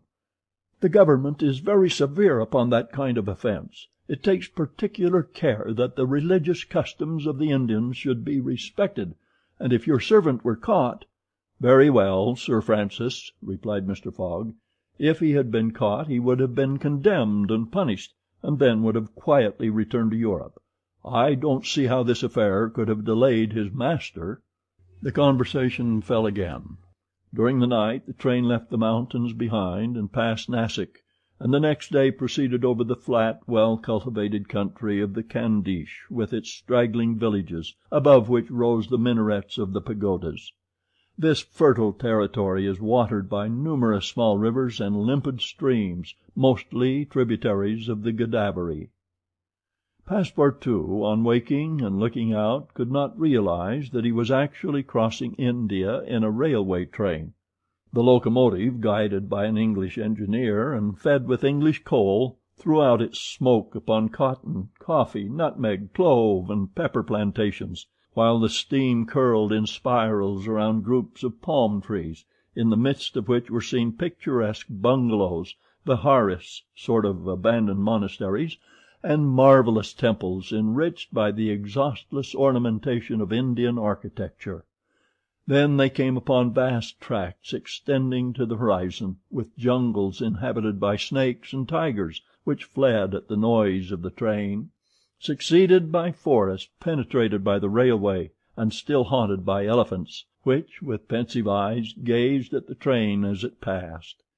The travellers crossed, beyond Milligom, the fatal country so often stained with blood by the sectaries of the goddess Kali. Not far off rose Elora, with its graceful pagodas, and the famous Aurungabad, capital of the ferocious Aurangzeb, now the chief town of one of the detached provinces of the kingdom of the Nizam. It was thereabouts that Feringhia, the Thugi chief, king of the Stranglers, held his sway. These ruffians, united by a secret bond, strangled victims of every age in honor of the goddess Death, without ever shedding blood. There was a period when this part of the country could scarcely be traveled over without corpses being found in every direction. The English government has succeeded in greatly diminishing these murders, though the Thugis still exist and pursue the exercise of their horrible rites. At 12:30 the train stopped at Burhampur, where Passepartout was able to purchase some Indian slippers, ornamented with false pearls, in which, with evident vanity, he proceeded to encase his feet. The travellers made a hasty breakfast and started off for Asurgur, after skirting for a little the banks of the small river Tapti, which empties into the Gulf of Cambrai near Surat. Passepartout was now plunged into absorbing reverie. Up to his arrival at Bombay he had entertained hopes that their journey would end there, but now that they were plainly whirling across India at full speed, a sudden change had come over the spirit of his dreams. His old vagabond nature returned to him. The fantastic ideas of his youth once more took possession of him. He came to regard his master's project as intended in good earnest, believed in the reality of the bet, and therefore in the tour of the world and the necessity of making it without fail within the designated period. Already he began to worry about possible delays and accidents which might happen on the way. He recognized himself as being personally interested in the wager, and trembled at the thought that he might have been the means of losing it by his unpardonable folly of the night before. Being much less cool-headed than Mr. Fogg, he was much more restless, counting and recounting the days passed over, uttering maledictions when the train stopped, and accusing it of sluggishness, and mentally blaming Mr. Fogg for not having bribed the engineer. The worthy fellow was ignorant that while it was possible by such means to hasten the rate of a steamer, it could not be done on the railway. The train entered the defiles of the Sutpur Mountains, which separate the Khandish from Bundelkund, towards evening. The next day Sir Francis Cromarty asked Passepartout what time it was, to which, on consulting his watch, he replied that it was 3 in the morning. This famous timepiece, always regulated on the Greenwich meridian, which was now some 77 degrees westward, was at least 4 hours slow. Sir Francis corrected Passepartout's time, whereupon the latter made the same remark that he had done to Fix, and upon the General insisting that the watch should be regulated in each new meridian, since he was constantly going eastward, that it is in the face of the sun, and therefore the days were shorter by 4 minutes for each degree gone over. Passepartout obstinately refused to alter his watch, which he kept at London time. It was an innocent delusion which could harm no one. The train stopped at 8 o'clock in the midst of a glade some 15 miles beyond Rothal, where there were several bungalows and workmen's cabins. The conductor, passing along the carriages, shouted, "Passengers will get out here." Phileas Fogg looked at Sir Francis Cromarty for an explanation, but the general could not tell what meant a halt in the midst of this forest of dates and acacias. Passepartout, not less surprised, rushed out and speedily returned, crying, "Monsieur, monsieur, no more railway!" "What do you mean?" asked Sir Francis. "I mean to say that the train isn't going on." The general at once stepped out, while Phileas Fogg calmly followed him, and they proceeded together to the conductor. "Where are we?" asked Sir Francis. "At the hamlet of Colby." "Do we stop here?" "Certainly. The railway isn't finished." "What? Not finished?" "No, there's still a matter of 50 miles to be laid from here to Allahabad, where the line begins again." "But the papers announced the opening of the railway throughout." "What would you have, officer? The papers were mistaken." "Yet you sell tickets from Bombay to Calcutta," retorted Sir Francis, who was growing warm. "No doubt," replied the conductor, "but the passengers know that they must provide means of transportation for themselves from Colby to Allahabad." Sir Francis was furious. Passepartout would willingly have knocked the conductor down, and did not dare to look at his master. "Sir Francis," said Mr. Fogg quietly, "we will, if you please, look about for some means of conveyance to Allahabad." "Mr. Fogg, this is a delay greatly to your disadvantage." "No, Sir Francis, it was foreseen." "What? You knew that the way—" "Not at all, but I knew that some obstacle or other would sooner or later arise on my route. Nothing, therefore, is lost. I have 2 days, which I have already gained, to sacrifice. A steamer leaves Calcutta for Hong Kong at noon on the 25th. This is the 22nd, and we shall reach Calcutta in time." There was nothing to say to so confident a response. It was but too true that the railway came to a termination at this point. The papers were like some watches, which have a way of getting too fast, and had been premature in their announcement of the completion of the line. The greater part of the travelers were aware of this interruption, and leaving the train they began to engage such vehicles as the village could provide: four-wheeled palkigharies, wagons drawn by zebus, carriages that looked like perambulating pagodas, palanquins, ponies, and what not. Mr. Fogg and Sir Francis Cromarty, after searching the village from end to end, came back without having found anything.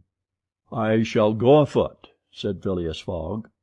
Passepartout, who had now rejoined his master, made a wry grimace as he thought of his magnificent but too frail Indian shoes. Happily he too had been looking about him, and after a moment's hesitation said, "Monsieur, I think I have found a means of conveyance." "What?" "An elephant that belongs to an Indian who lives but 100 steps from here." "Let's go and see the elephant," replied Mr. Fogg. They soon reached a small hut, near which, enclosed within some high palings, was the animal in question. An Indian came out of the hut, and at their request conducted them within the enclosure. The elephant, which its owner had reared not for a beast of burden but for warlike purposes, was half domesticated. The Indian had begun already, by often irritating him and feeding him every 3 months on sugar and butter, to impart to him a ferocity not in his nature, this method being often employed by those who train the Indian elephants for battle. Happily, however, for Mr. Fogg, the animal's instruction in this direction had not gone far, and the elephant still preserved his natural gentleness. Kiauni, this was the name of the beast, could doubtless travel rapidly for a long time, and, in default of any other means of conveyance, Mr. Fogg resolved to hire him. But elephants are far from cheap in India, where they are becoming scarce. The males, which alone are suitable for circus shows, are much sought, especially as but few of them are domesticated. When, therefore, Mr. Fogg proposed to the Indian to hire Kiauni, he refused point blank. Mr. Fogg persisted, offering the excessive sum of £10 an hour for the loan of the beast to Allahabad. Refused. £20? Refused also. £40? Still refused. Passepartout jumped at each advance, but the Indian declined to be tempted. Yet the offer was an alluring one, for, supposing it took the elephant 15 hours to reach Allahabad, his owner would receive no less than £600 sterling. Phileas Fogg, without getting in the least flurried, then proposed to purchase the animal outright, and at first offered £1,000 for him. The Indian, perhaps thinking he was going to make a great bargain, still refused.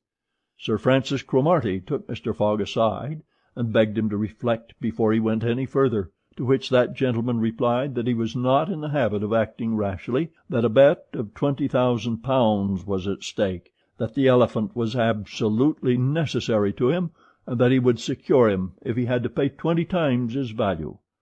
Returning to the Indian, whose small sharp eyes, glistening with avarice, betrayed that with him it was only a question of how great a price he could obtain, Mr. Fogg offered first £1,200, then £1,500, £1,800, £2,000.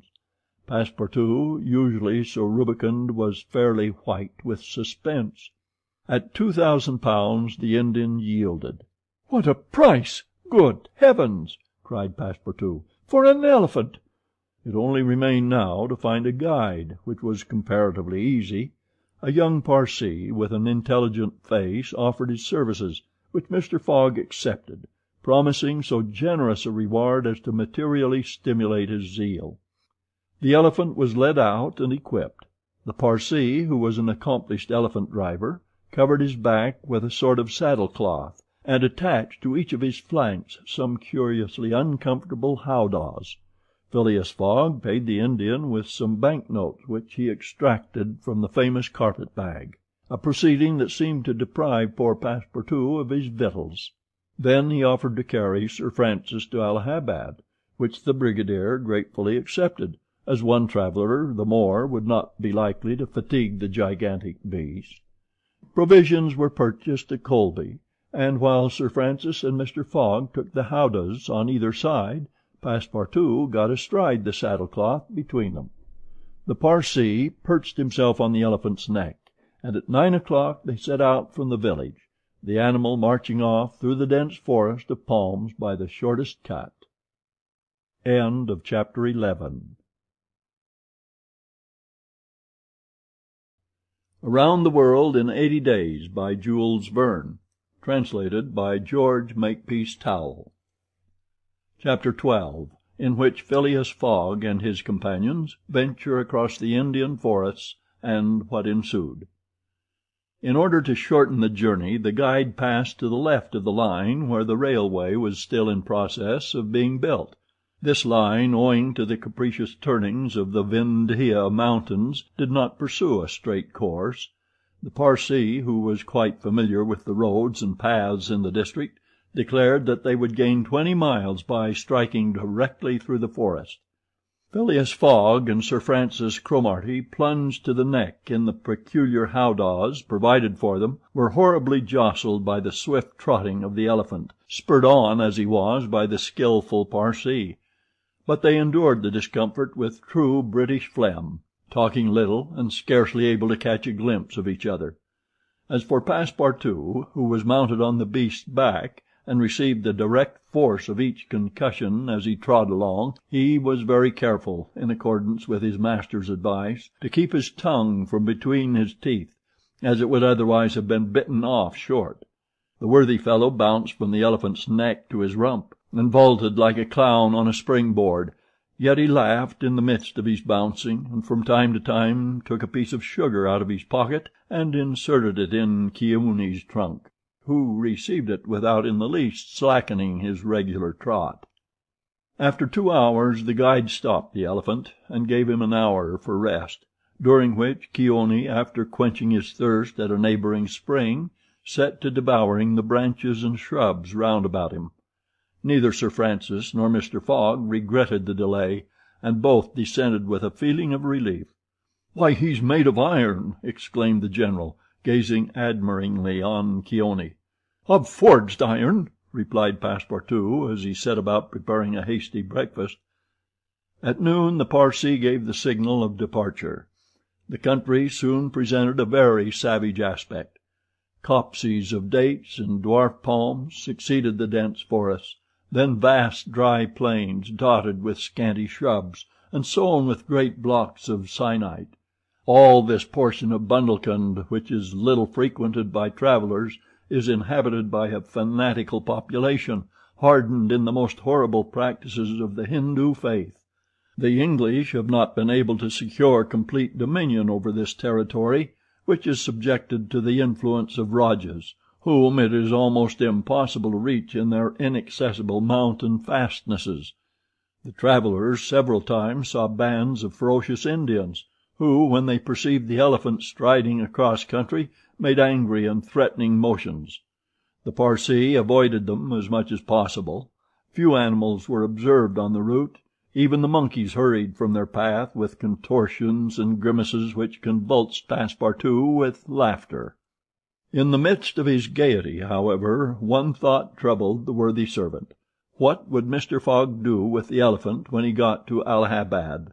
Would he carry him on with him? Impossible. The cost of transporting him would make him ruinously expensive. Would he sell him, or set him free? The estimable beast certainly deserved some consideration. Should Mr. Fogg choose to make him, Passepartout, a present of Keone, he would be very much embarrassed, and these thoughts did not cease worrying him for a long time. The principal chain of the Vindhyas was crossed by 8 in the evening, and another halt was made on the northern slope in a ruined bungalow. They had gone nearly 25 miles that day, and an equal distance still separated them from the station of Allahabad. The night was cold. The Parsee lit a fire in the bungalow with a few dry branches, and the warmth was very grateful. Provisions purchased at Colby sufficed for supper, and the travellers ate ravenously. The conversation, beginning with a few disconnected phrases, soon gave place to loud and steady snores. The guide watched Keone, who slept standing, bolstering himself against the trunk of a large tree. Nothing occurred during the night to disturb the slumberers, although occasional growls from panthers and chatterings of monkeys broke the silence. The more formidable beasts made no cries or hostile demonstration against the occupants of the bungalow. Sir Francis slept heavily, like an honest soldier overcome with fatigue. Passepartout was wrapped in uneasy dreams of the bouncing of the day before. As for Mr. Fogg, he slumbered as peacefully as if he had been in his serene mansion in Savile Row. The journey was resumed at 6 in the morning. The guide hoped to reach Allahabad by evening. In that case Mr. Fogg would only lose a part of the 48 hours saved since the beginning of the tour.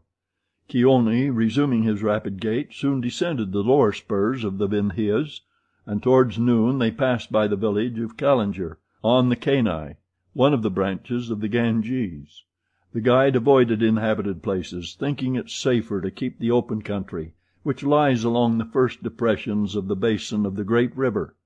Allahabad was now only 12 miles to the northeast. They stopped under a clump of bananas, the fruit of which, as healthy as bread and as succulent as cream, was amply partaken of and appreciated. At 2 o'clock the guide entered a thick forest which extended several miles. He preferred to travel under cover of the woods. They had not as yet had any unpleasant encounters, and the journey seemed on the point of being successfully accomplished, when the elephant, becoming restless, suddenly stopped. It was then 4 o'clock. "What's the matter?" asked Sir Francis, putting out his head. "I don't know, officer," replied the Parsee, listening attentively to a confused murmur which came through the thick branches.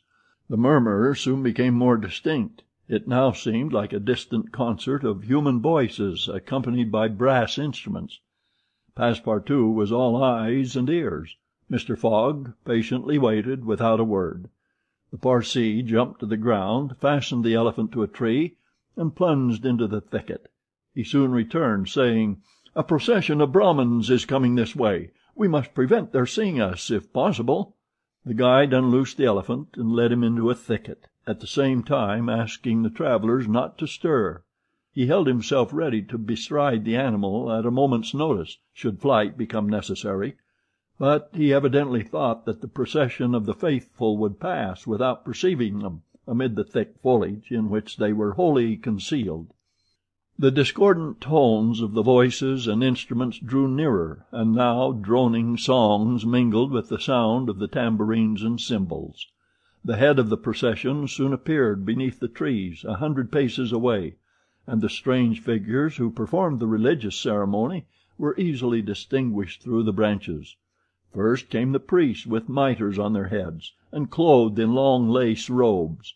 They were surrounded by men, women, and children, who sang a kind of lugubrious psalm, interpreted at regular intervals by the tambourines and cymbals, while behind them was drawn a car with large wheels, the spokes of which represented serpents entwined with each other.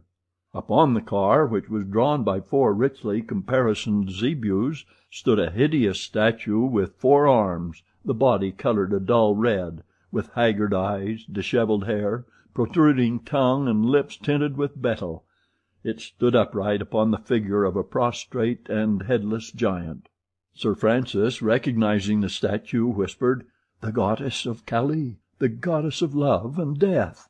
"Of death, perhaps," muttered back Passepartout, "but of love? That ugly old hag? Never." The Parsee made a motion to keep silence. A group of old fakirs were capering and making a wild ado round the statue. These were striped with ochre and covered with cuts whence their blood issued drop by drop, stupid fanatics who, in the great Indian ceremonies, still throw themselves under the wheels of Juggernaut. Some Brahmins, clad in all the sumptuousness of Oriental apparel, and leading a woman who faltered at every step, followed. This woman was young and as fair as a European. Her head and neck, shoulders, ears, arms, hands, and toes were loaded down with jewels and gems, with bracelets, earrings, and rings, while a tunic bordered with gold and covered with a light muslin robe betrayed the outline of her form. The guards who followed the young woman presented a violent contrast to her, armed as they were with naked sabers hung at their waists, and long Damascene pistols, and bearing a corpse on a palanquin. It was the body of an old man, gorgeously arrayed in the habiliments of a Rajah, wearing, as in life, a turban embroidered with pearls, a robe of tissue of silk and gold, a scarf of cashmere sewed with diamonds, and the magnificent weapons of a Hindu prince. Next came the musicians, and a rear guard of capering fakirs, whose cries sometimes drowned the noise of the instruments. These closed the procession. Sir Francis watched the procession with a sad countenance, and turning to the guide said, "A suttee." The Parsee nodded and put his finger to his lips. The procession slowly wound under the trees, and soon its last ranks disappeared in the depths of the wood. The songs gradually died away. Occasionally cries were heard in the distance, until at last all was silence again. Phileas Fogg had heard what Sir Francis said, and as soon as the procession had disappeared asked, "What is a suttee?" "A suttee," returned the General, "is a human sacrifice, but a voluntary one. The woman you have just seen will be burned tomorrow at the dawn of day." "Oh, the scoundrels!" cried Passepartout, who could not repress his indignation. "And the corpse," asked Mr. Fogg. "Is that of the prince, her husband," said the guide, "an independent Rajah of Bundelkund." "Is it possible," resumed Phileas Fogg, his voice betraying not the least emotion, "that these barbarous customs still exist in India, and that the English have been unable to put a stop to them?" "These sacrifices do not occur in the larger portion of India," replied Sir Francis, "but we have no power over these savage territories, and especially here in Bundelkund. The whole district north of the Vindhyas is the theater of incessant murders and pillage." "The poor wretch!" exclaimed Passepartout. "To be burned alive!" "Yes," returned Sir Francis, "burned alive. And if she were not, you cannot conceive what treatment she would be obliged to submit to from her relatives. They would shave off her hair, feed her on a scanty allowance of rice, treat her with contempt. She would be looked upon as an unclean creature, and would die in some corner like a scurvy dog. The prospect of so frightful an existence drives these poor creatures to the sacrifice much more than love or religious fanaticism. Sometimes, however, the sacrifice is really voluntary, and it requires the active interference of the government to prevent it.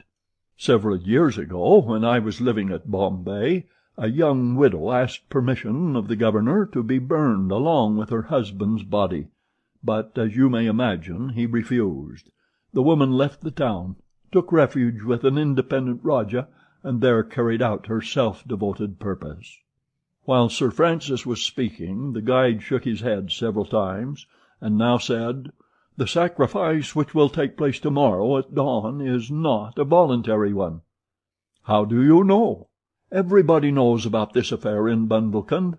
"But the wretched creature did not seem to be making any resistance," observed Sir Francis. "That was because they had intoxicated her with fumes of hemp and opium." "But where are they taking her?" "To the pagoda of Pillagi, 2 miles from here. She will pass the night there." "And the sacrifice will take place?" "Tomorrow at the first light of dawn." The guide now led the elephant out of the thicket and leaped upon his neck. Just at the moment that he was about to urge Keone forward with a peculiar whistle, Mr. Fogg stopped him, and turning to Sir Francis Cromarty said, "Suppose we save this woman." "Save the woman, Mr. Fogg?" "I have yet 12 hours to spare. I can devote them to that." "Why, you are a man of heart." "Sometimes," replied Phileas Fogg quietly, "when I have the time." Chapter 12. Around the World in 80 Days, by Jules Verne. Translated by George Makepeace Towell.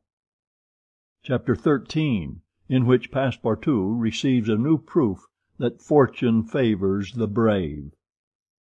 The project was a bold one, full of difficulty, perhaps impracticable. Mr. Fogg was going to risk life, or at least liberty, and therefore the success of his tour. But he did not hesitate, and he found in Sir Francis Cromarty an enthusiastic ally. As for Passepartout, he was ready for anything that might be proposed. His master's idea charmed him. He perceived a heart, a soul, under that icy exterior. He began to love Phileas Fogg. There remained the guide. What course would he adopt? Would he not take part with the Indians? In default of his assistance, it was necessary to be assured of his neutrality. Sir Francis frankly put the question to him. "Officers," replied the guide, "I am a Parsee, and this woman is a Parsee. Command me as you will." "Excellent," said Mr. Fogg. "However," resumed the guide, "it is certain not only that we shall risk our lives, but horrible tortures if we are taken." "That is foreseen," replied Mr. Fogg. "I think we must wait till night before acting." "I think so," said the guide. The worthy Indian then gave some account of the victim, who, he said, was a celebrated beauty of the Parsee race, and the daughter of a wealthy Bombay merchant. She had received a thoroughly English education in that city, and from her manners and intelligence would be thought a European. Her name was Aouda. Left an orphan, she was married against her will to the old Rajah of Bundelkund, and knowing the fate that awaited her, she escaped and was retaken and devoted by the Rajah's relatives, who had an interest in her death, to the sacrifice from which it seemed she could not escape. The Parsee's narrative only confirmed Mr. Fogg and his companions in their generous design. It was decided that the guide should direct the elephant towards the pagoda of Pillagi, which he accordingly approached as quickly as possible. They halted, half an hour afterwards, in a copse, some 500 feet from the pagoda, where they were well concealed, but they could hear the groans and cries of the fakirs distinctly. They then discussed the means of getting at the victim. The guide was familiar with the pagoda of Pillagi, in which, as he declared, the young woman was imprisoned. Could they enter any of its doors while the whole party of Indians was plunged in a drunken sleep, or was it safer to attempt to make a hole in the walls? This could only be determined at the moment and the place themselves, but it was certain that the abduction must be made that night, and not when, at break of day, the victim was led to her funeral pyre. Then no human intervention could save her. As soon as night fell, about 6 o'clock, they decided to make a reconnaissance around the pagoda. The cries of the fakirs were just ceasing, The Indians were in the act of plunging themselves into the drunkenness caused by liquid opium mingled with hemp, and it might be possible to slip between them to the temple itself. The Parsee, leading the others, noiselessly crept through the wood, and in 10 minutes they found themselves on the banks of a small stream, whence, by the light of the rosin torches, they perceived a pyre of wood, on the top of which lay the embalmed body of the Rajah, which was to be burned with his wife. The pagoda, whose minarets loomed above the trees in the deepening dusk, stood 100 steps away. "Come," whispered the guide. He slipped more cautiously than ever through the brush, followed by his companions. The silence around was only broken by the low murmuring of the wind among the branches. Soon the Parsee stopped on the borders of the glade, which was lit up by the torches. The ground was covered by groups of the Indians, motionless in their drunken sleep. It seemed a battlefield strewn with the dead. Men, women, and children lay together. In the background, among the trees, the pagoda of Pillagi loomed distinctly. Much to the guide's disappointment, the guards of the Rajah, lighted by torches, were watching at the doors and marching to and fro with naked sabres. Probably the priests, too, were watching within. The Parsee, now convinced that it was impossible to force an entrance to the temple, advanced no farther, but led his companions back again. Phileas Fogg and Sir Francis Cromarty also saw that nothing could be attempted in that direction. They stopped and engaged in a whispered colloquy. "It is only 8 now," said the brigadier, "and these guards may also go to sleep." "It is not impossible," returned the Parsee. They lay down at the foot of a tree and waited. The time seemed long. The guide ever and anon left them to take an observation on the edge of the wood, but the guards watched steadily by the glare of the torches, and a dim light crept through the windows of the pagoda. They waited till midnight, but no change took place among the guards, and it became apparent that their yielding to sleep could not be counted on. The other plan must be carried out. An opening in the walls of the pagoda must be made. It remained to ascertain whether the priests were watching by the side of their victim as assiduously as were the soldiers at the door. After a last consultation, the guide announced that he was ready for the attempt, and advanced, followed by the others. They took a roundabout way so as to get at the pagoda on the rear. They reached the walls about 12:30, without having met anyone. Here there was no guard, nor were there either windows or doors. The night was dark. The moon, on the wane, scarcely left the horizon, and was covered with heavy clouds. The height of the trees deepened the darkness. It was not enough to reach the walls. An opening in them must be accomplished, and to attain this purpose the party only had their pocket-knives. Happily the temple walls were built of brick and wood, which could be penetrated with little difficulty. After one brick had been taken out, the rest would yield easily. They set noiselessly to work, and the Parsee on one side and Passepartout on the other began to loosen the bricks so as to make an aperture 2 feet wide. They were getting on rapidly when suddenly a cry was heard in the interior of the temple, followed almost instantly by other cries replying from the outside. Passepartout and the guide stopped. Had they been heard? Was the alarm being given? Common prudence urged them to retire, and they did so, followed by Phileas Fogg and Sir Francis. They again hid themselves in the wood, and waited till the disturbance, whatever it might be, ceased, holding themselves ready to resume their attempt without delay. But awkwardly enough the guards now appeared at the rear of the temple, and there installed themselves in readiness to prevent a surprise.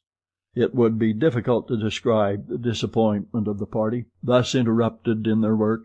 They could not now reach the victim. How then could they save her? Sir Francis shook his fists. Passepartout was beside himself, and the guide gnashed his teeth with rage. The tranquil Fogg waited without betraying any emotion. "We have nothing to do but to go away," whispered Sir Francis. "Nothing but to go away," echoed the guide. "Stop," said Fogg. "I am only due at Allahabad tomorrow before noon." "But what can you hope to do?" asked Sir Francis. "In a few hours it will be daylight, and—" "The chance which now seems lost may present itself at the last moment." Sir Francis would have liked to read Phileas Fogg's eyes. What was this cool Englishman thinking of? Was he planning to make a rush for the young woman at the very moment of the sacrifice, and boldly snatch her from her executioners? This would be utter folly, and it was hard to admit that Fogg was such a fool. Sir Francis consented, however, to remain to the end of this terrible drama. The guide led them to the rear of the glade, where they were able to observe the sleeping groups.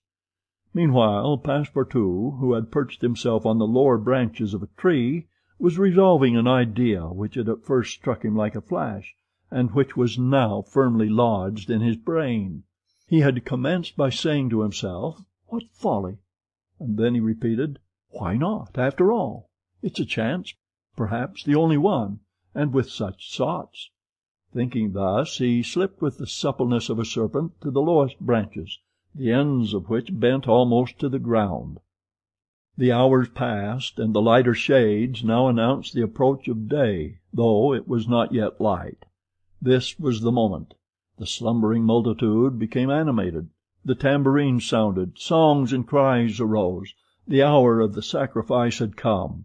The doors of the pagoda swung open, and a bright light escaped from its interior, in the midst of which Mr. Fogg and Sir Francis espied the victim. She seemed, having shaken off the stupor of intoxication, to be striving to escape from her executioner. Sir Francis's heart throbbed, and convulsively seizing Mr. Fogg's hand, found in it an open knife. Just at this moment the crowd began to move. The young woman had again fallen into a stupor caused by the fumes of hemp, and passed among the fakirs, who escorted her with their wild, religious cries. Phileas Fogg and his companions, mingling in the rear ranks of the crowd, followed, and in 2 minutes they reached the banks of the stream and stopped 50 paces from the pyre, upon which still lay the Rajah's corpse. In the semi-obscurity they saw the victim, quite senseless, stretched out beside her husband's body. Then a torch was brought, and the wood, heavily soaked with oil, instantly took fire. At this moment Sir Francis and the guide seized Phileas Fogg, who in an instant of mad generosity was about to rush upon the pyre. But he had quickly pushed them aside when the whole scene suddenly changed. A cry of terror arose. The whole multitude prostrated themselves, terror-stricken, on the ground. The old Rajah was not dead then, since he rose of a sudden like a spectre, took up his wife in his arms, and descended from the pyre in the midst of the clouds of smoke which only heightened his ghostly appearance. Fakirs and soldiers and priests, seized with instant terror, lay there with their faces on the ground, not daring to lift their eyes and behold such a prodigy. The inanimate victim was borne along by the vigorous arms which supported her, and which she did not seem in the least to burden. Mr. Fogg and Sir Francis stood erect. The Parsee bowed his head, and Passepartout was, no doubt, scarcely less stupefied. The resuscitated Rajah approached Sir Francis and Mr. Fogg, and in an abrupt tone said, "Let us be off." It was Passepartout himself who had slipped upon the pyre in the midst of the smoke, and, profiting by the still overhanging darkness, had delivered the young woman from death. It was Passepartout who, playing his part with a happy audacity, had passed through the crowd amid the general terror. A moment after, all 4 of the party had disappeared in the woods, and the elephant was bearing them away at a rapid pace. But the cries and noise, and a ball which whizzed through Phileas Fogg's hat, apprised them that the trick had been discovered. The old Rajah's body, indeed, now appeared upon the burning pyre, and the priests, recovered from their terror, perceived that an abduction had taken place. They hastened into the forest, followed by the soldiers, who fired a volley after the fugitives. But the latter rapidly increased the distance between them, and ere long found themselves beyond the reach of the bullets and arrows. End of Chapter 13. Around the World in 80 Days by Jules Verne. Translated by George Makepeace Towell. Chapter 14, in which Phileas Fogg descends the whole length of the beautiful valley of the Ganges without ever thinking of seeing it. The rash exploit had been accomplished, and for an hour Passepartout laughed gaily at his success. Sir Francis pressed the worthy fellow's hand, and his master said, "Well done," which from him was high commendation, to which Passepartout replied that all the credit of the affair belonged to Mr. Fogg. As for him, he had only been struck with a queer idea, and he laughed to think that for a few moments he, Passepartout, the ex-gymnast, ex-sergeant fireman, had been the spouse of a charming woman, a venerable embalmed Rajah. As for the young Indian woman, she had been unconscious throughout of what was passing, and now, wrapped up in a travelling blanket, was reposing in one of the howdahs. The elephant, thanks to the skilful guidance of the Parsee, was advancing rapidly through the still darksome forest, and an hour after leaving the pagoda had crossed a vast plain. They made a halt at 7 o'clock, the young woman being still in a state of complete prostration. The guide made her a drink, a little brandy and water, but the drowsiness which stupefied her could not yet be shaken off. Sir Francis, who was familiar with the effects of the intoxication produced by the fumes of hemp, reassured his companions on her account, but he was more disturbed at the prospect of her future fate. He told Phileas Fogg that should Aouda remain in India, she would inevitably fall again into the hands of her executioners. These fanatics were scattered throughout the country, and would, despite the English police, recover their victim at Madras, Bombay, or Calcutta. She would only be safe by quitting India for ever. Phileas Fogg replied that he would reflect upon the matter. The station at Allahabad was reached about 10 o'clock, and the interrupted line of railway being resumed would enable them to reach Calcutta in less than 24 hours. Phileas Fogg would thus be able to arrive in time to take the steamer which left Calcutta the next day, October 25th, at noon, for Hong Kong. The young woman was placed in one of the waiting rooms of the station, whilst Passepartout was charged with purchasing for her various articles of toilette, a dress, shawl, and some furs, for which his master gave him unlimited credit.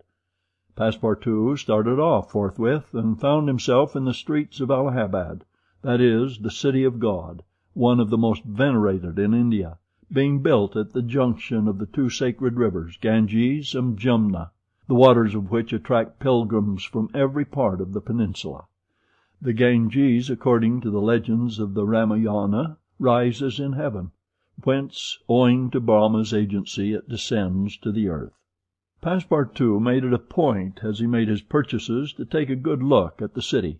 It was formerly defended by a noble fort, which has since become a state prison. Its commerce has dwindled away, and Passepartout in vain looked about him for such a bazaar as he used to frequent in Regent Street. At last he came upon an elderly, crusty Jew, who sold second-hand articles, and from whom he purchased a dress of Scotch stuff, a large mantle, and a fine otter-skin pelisse, for which he did not hesitate to pay £75.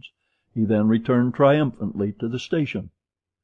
The influence to which the priests of Pillagei had subjected Aouda began gradually to yield, and she became more herself, so that her fine eyes resumed all their soft Indian expression. When the poet-king Ukaf Udal celebrates the charms of the Queen Amanagara, he speaks thus: "Her shining tresses, divided in two parts, encircle the harmonious contour of her white and delicate cheeks, brilliant in their glow and freshness.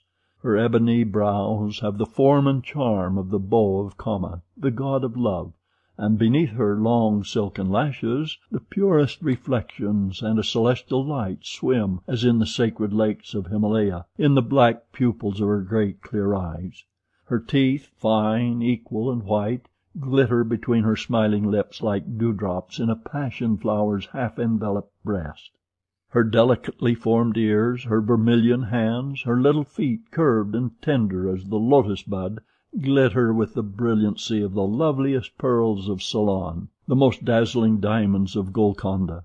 Her narrow and supple waist, which a hand may clasp around, sets forth the outline of her rounded figure and the beauty of her bosom, where youth in its flower displays the wealth of its treasures. and beneath the silken folds of her tunic she seems to have been modelled in pure silver by the godlike hand of Vikbarkarma, the immortal sculptor.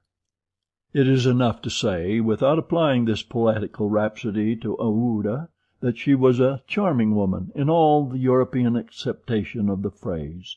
She spoke English with great purity, and the guide had not exaggerated in saying that the young Parsee had been transformed by her bringing up.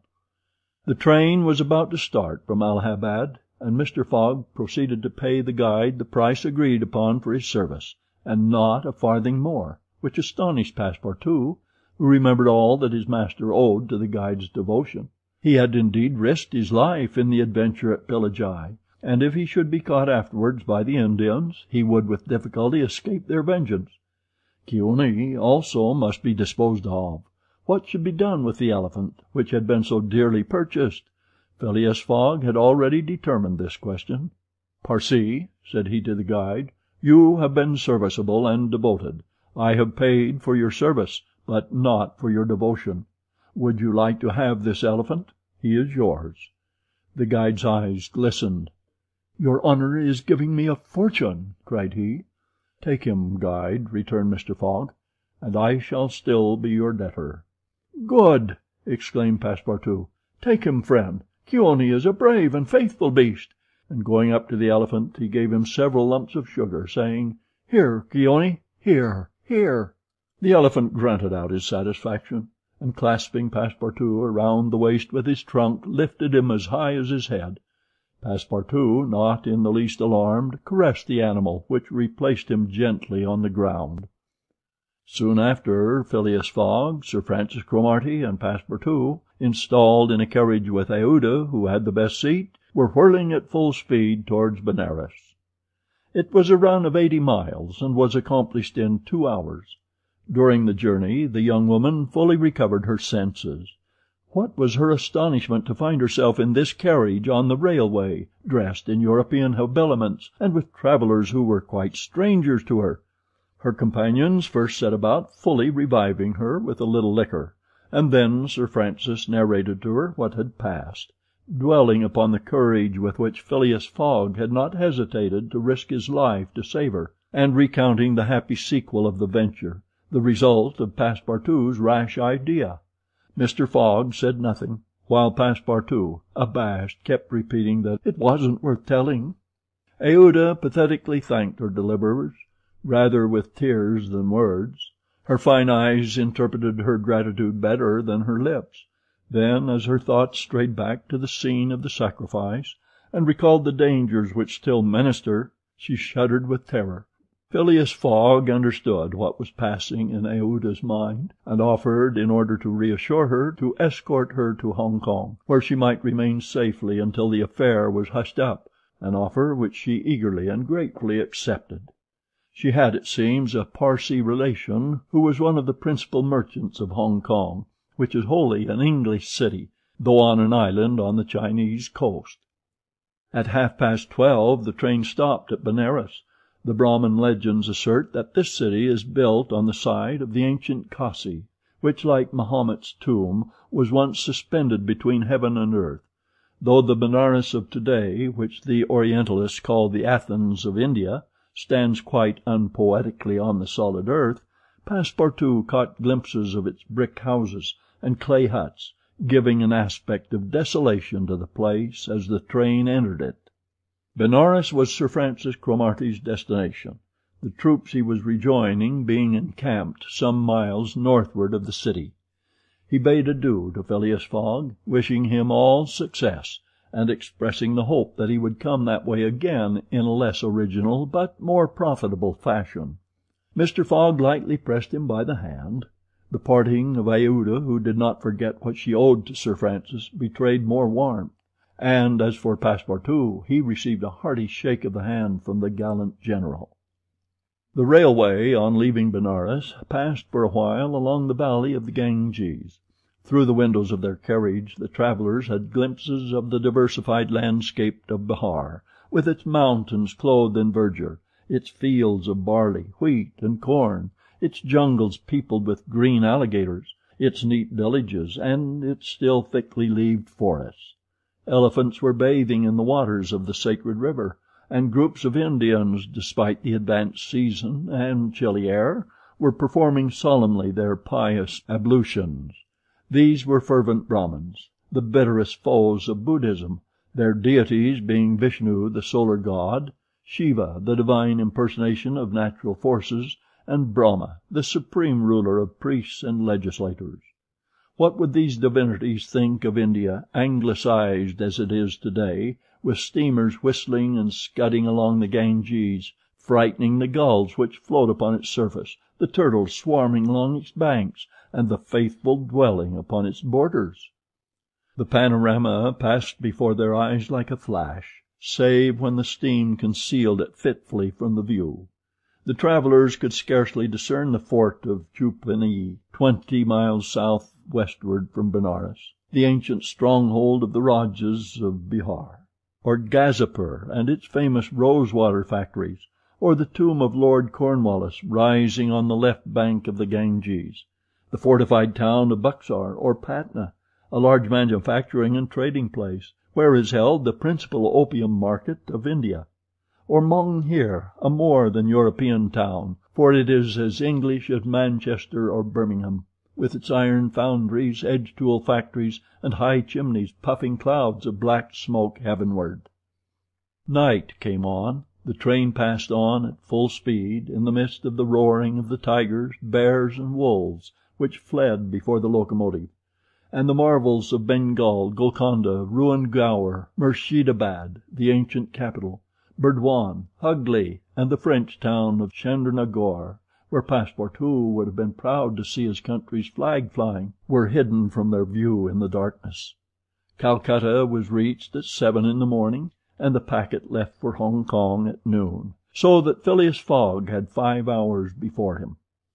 According to his journal, he was due at Calcutta on the 25th of October, and that was the exact date of his actual arrival. He was, therefore, neither behindhand nor ahead of time. The 2 days gained between London and Bombay had been lost, as had been seen in the journey across India, but it is not to be supposed that Phileas Fogg regretted them. End of chapter 14.